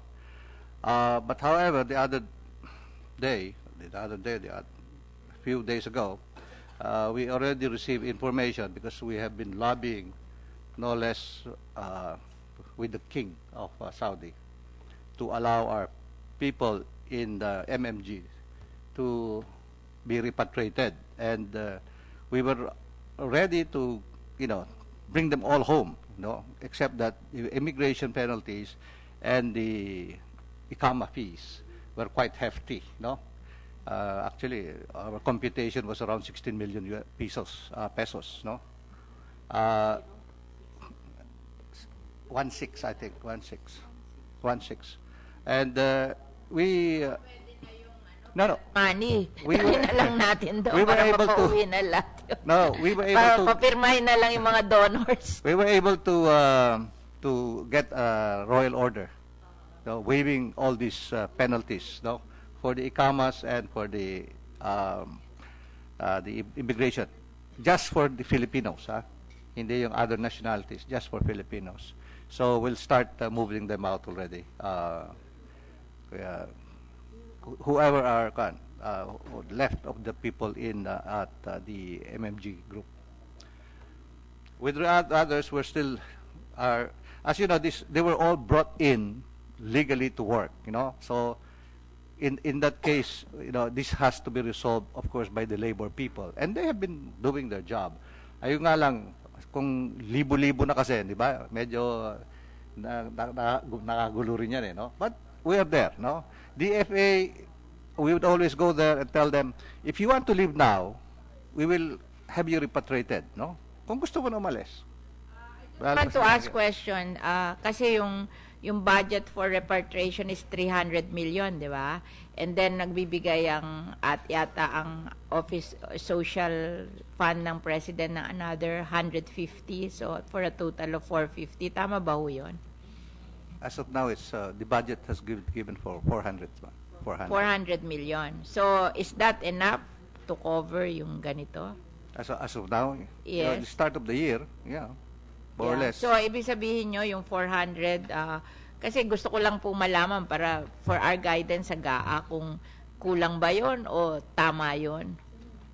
Kasi naman ho, kagaya ho nung repatriation nung sa Libya, we went beyond that because the president was always Giving. you know, pag So kakulang. okay na yon bigay pag ulit. may emergency repatriation, nagbibigay ang presidente. So, okay lang yan. Okay. For your info also. Kasi we're always watching that, yung budget sa repatriation at budget sa legal assistance. Ngayon, yung OWA, dapat kayo naman na magbigay ng budget for scholarship ng children ng mga nagkakaproblemang OFWs. At least yun naman ang gawin nyo kasi yung ibang companies ginagawa yan na CSR, kayo talagang yan naman ang trabaho nyo. Ibigay nyo na yan. Hindi naman kayo masyadong nakukomplain dito kasi ayaw din naman namin na masyado kayong tinatamaan ng mga complain ng mga tao. Hindi naman namin kayo gustong awayin pero pag sobra-sobra naman kasi ang complain, dapat you act on it. Sabihin mo dun sa head mo. Okay. Ma'am, clarificatory question lang kay Yusek Yabes kasi marami rin talaga yung pamilya na ang nagpapadala sa kanila sa Saudi dahil wala na nga makain dahil 6 na buwan na hindi na sisweldohan. So, ibig sabihin, ma'am, yung sinabi niyo 400 million na parang repatriation fund. Opo.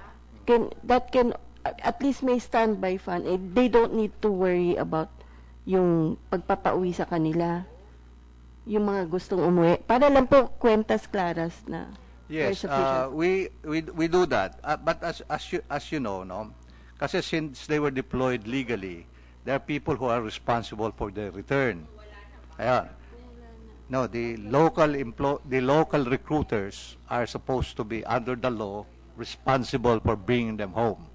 And that is parang ang nangyayari is that the local employee, meaning the local recruitment agencies, they would really love the government to step in so that they won't have any responsibilities anymore.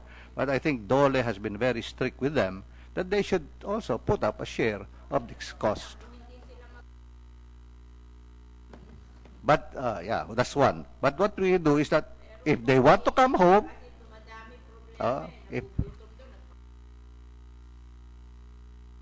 that is true, ma'am. If they want to come home, just we bring them home. There's no problem with that. Madam, can I add? Ang problema po kasi doon economic, ma'am. Dapat reviewin din natin yung IC kasi meron tinatawag na mandatory insurance ang lahat ng OFW. Kaya nga, ito nga, mas malaki pa nga yung nakukuha ang benepisyo nito mga mandatory insurance kaysa sa OWA natin $100,000 US. Pero pagka ito nga po, tulad yan economic, tulad nung experience natin ng Libya at Syria, di ba ang tagal na bayaran ng mga workers or they don't want to release money from the insurance commissions just because war yun, hindi covered. Lalo na yung economic, I think ipatawag din natin next time, ma'am, yung insurance commissions regarding the mandatory insurance kasi $1 billion ng kinita nila magmula ng inimplemento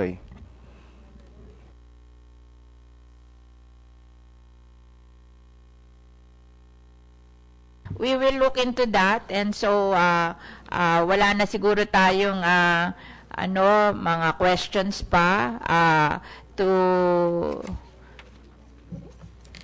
para sa atin para i-summarize natin what we have done. So we will look into the policy of blood money, whether it's blood money for those who committed yung para do sa committed a crime and for those who were victim of crimes, pareho. And then, meron dyan na suggestion na let's review yung OWA in connection with what they will give their members. And then, another one would be yung insurance. So we can schedule that for another hearing kasi dapat yung hearing natin, i-focus natin sa isa lang topic para may nangyayari kasi kung halo-halo yung topic, mahihirapan tayo. So I wish to thank all our resource person and guests who have shared valuable information and views. To my mind, the matter needs a comprehensive study considering that there are legal apprehensions on the use of public funds to serve as blood money.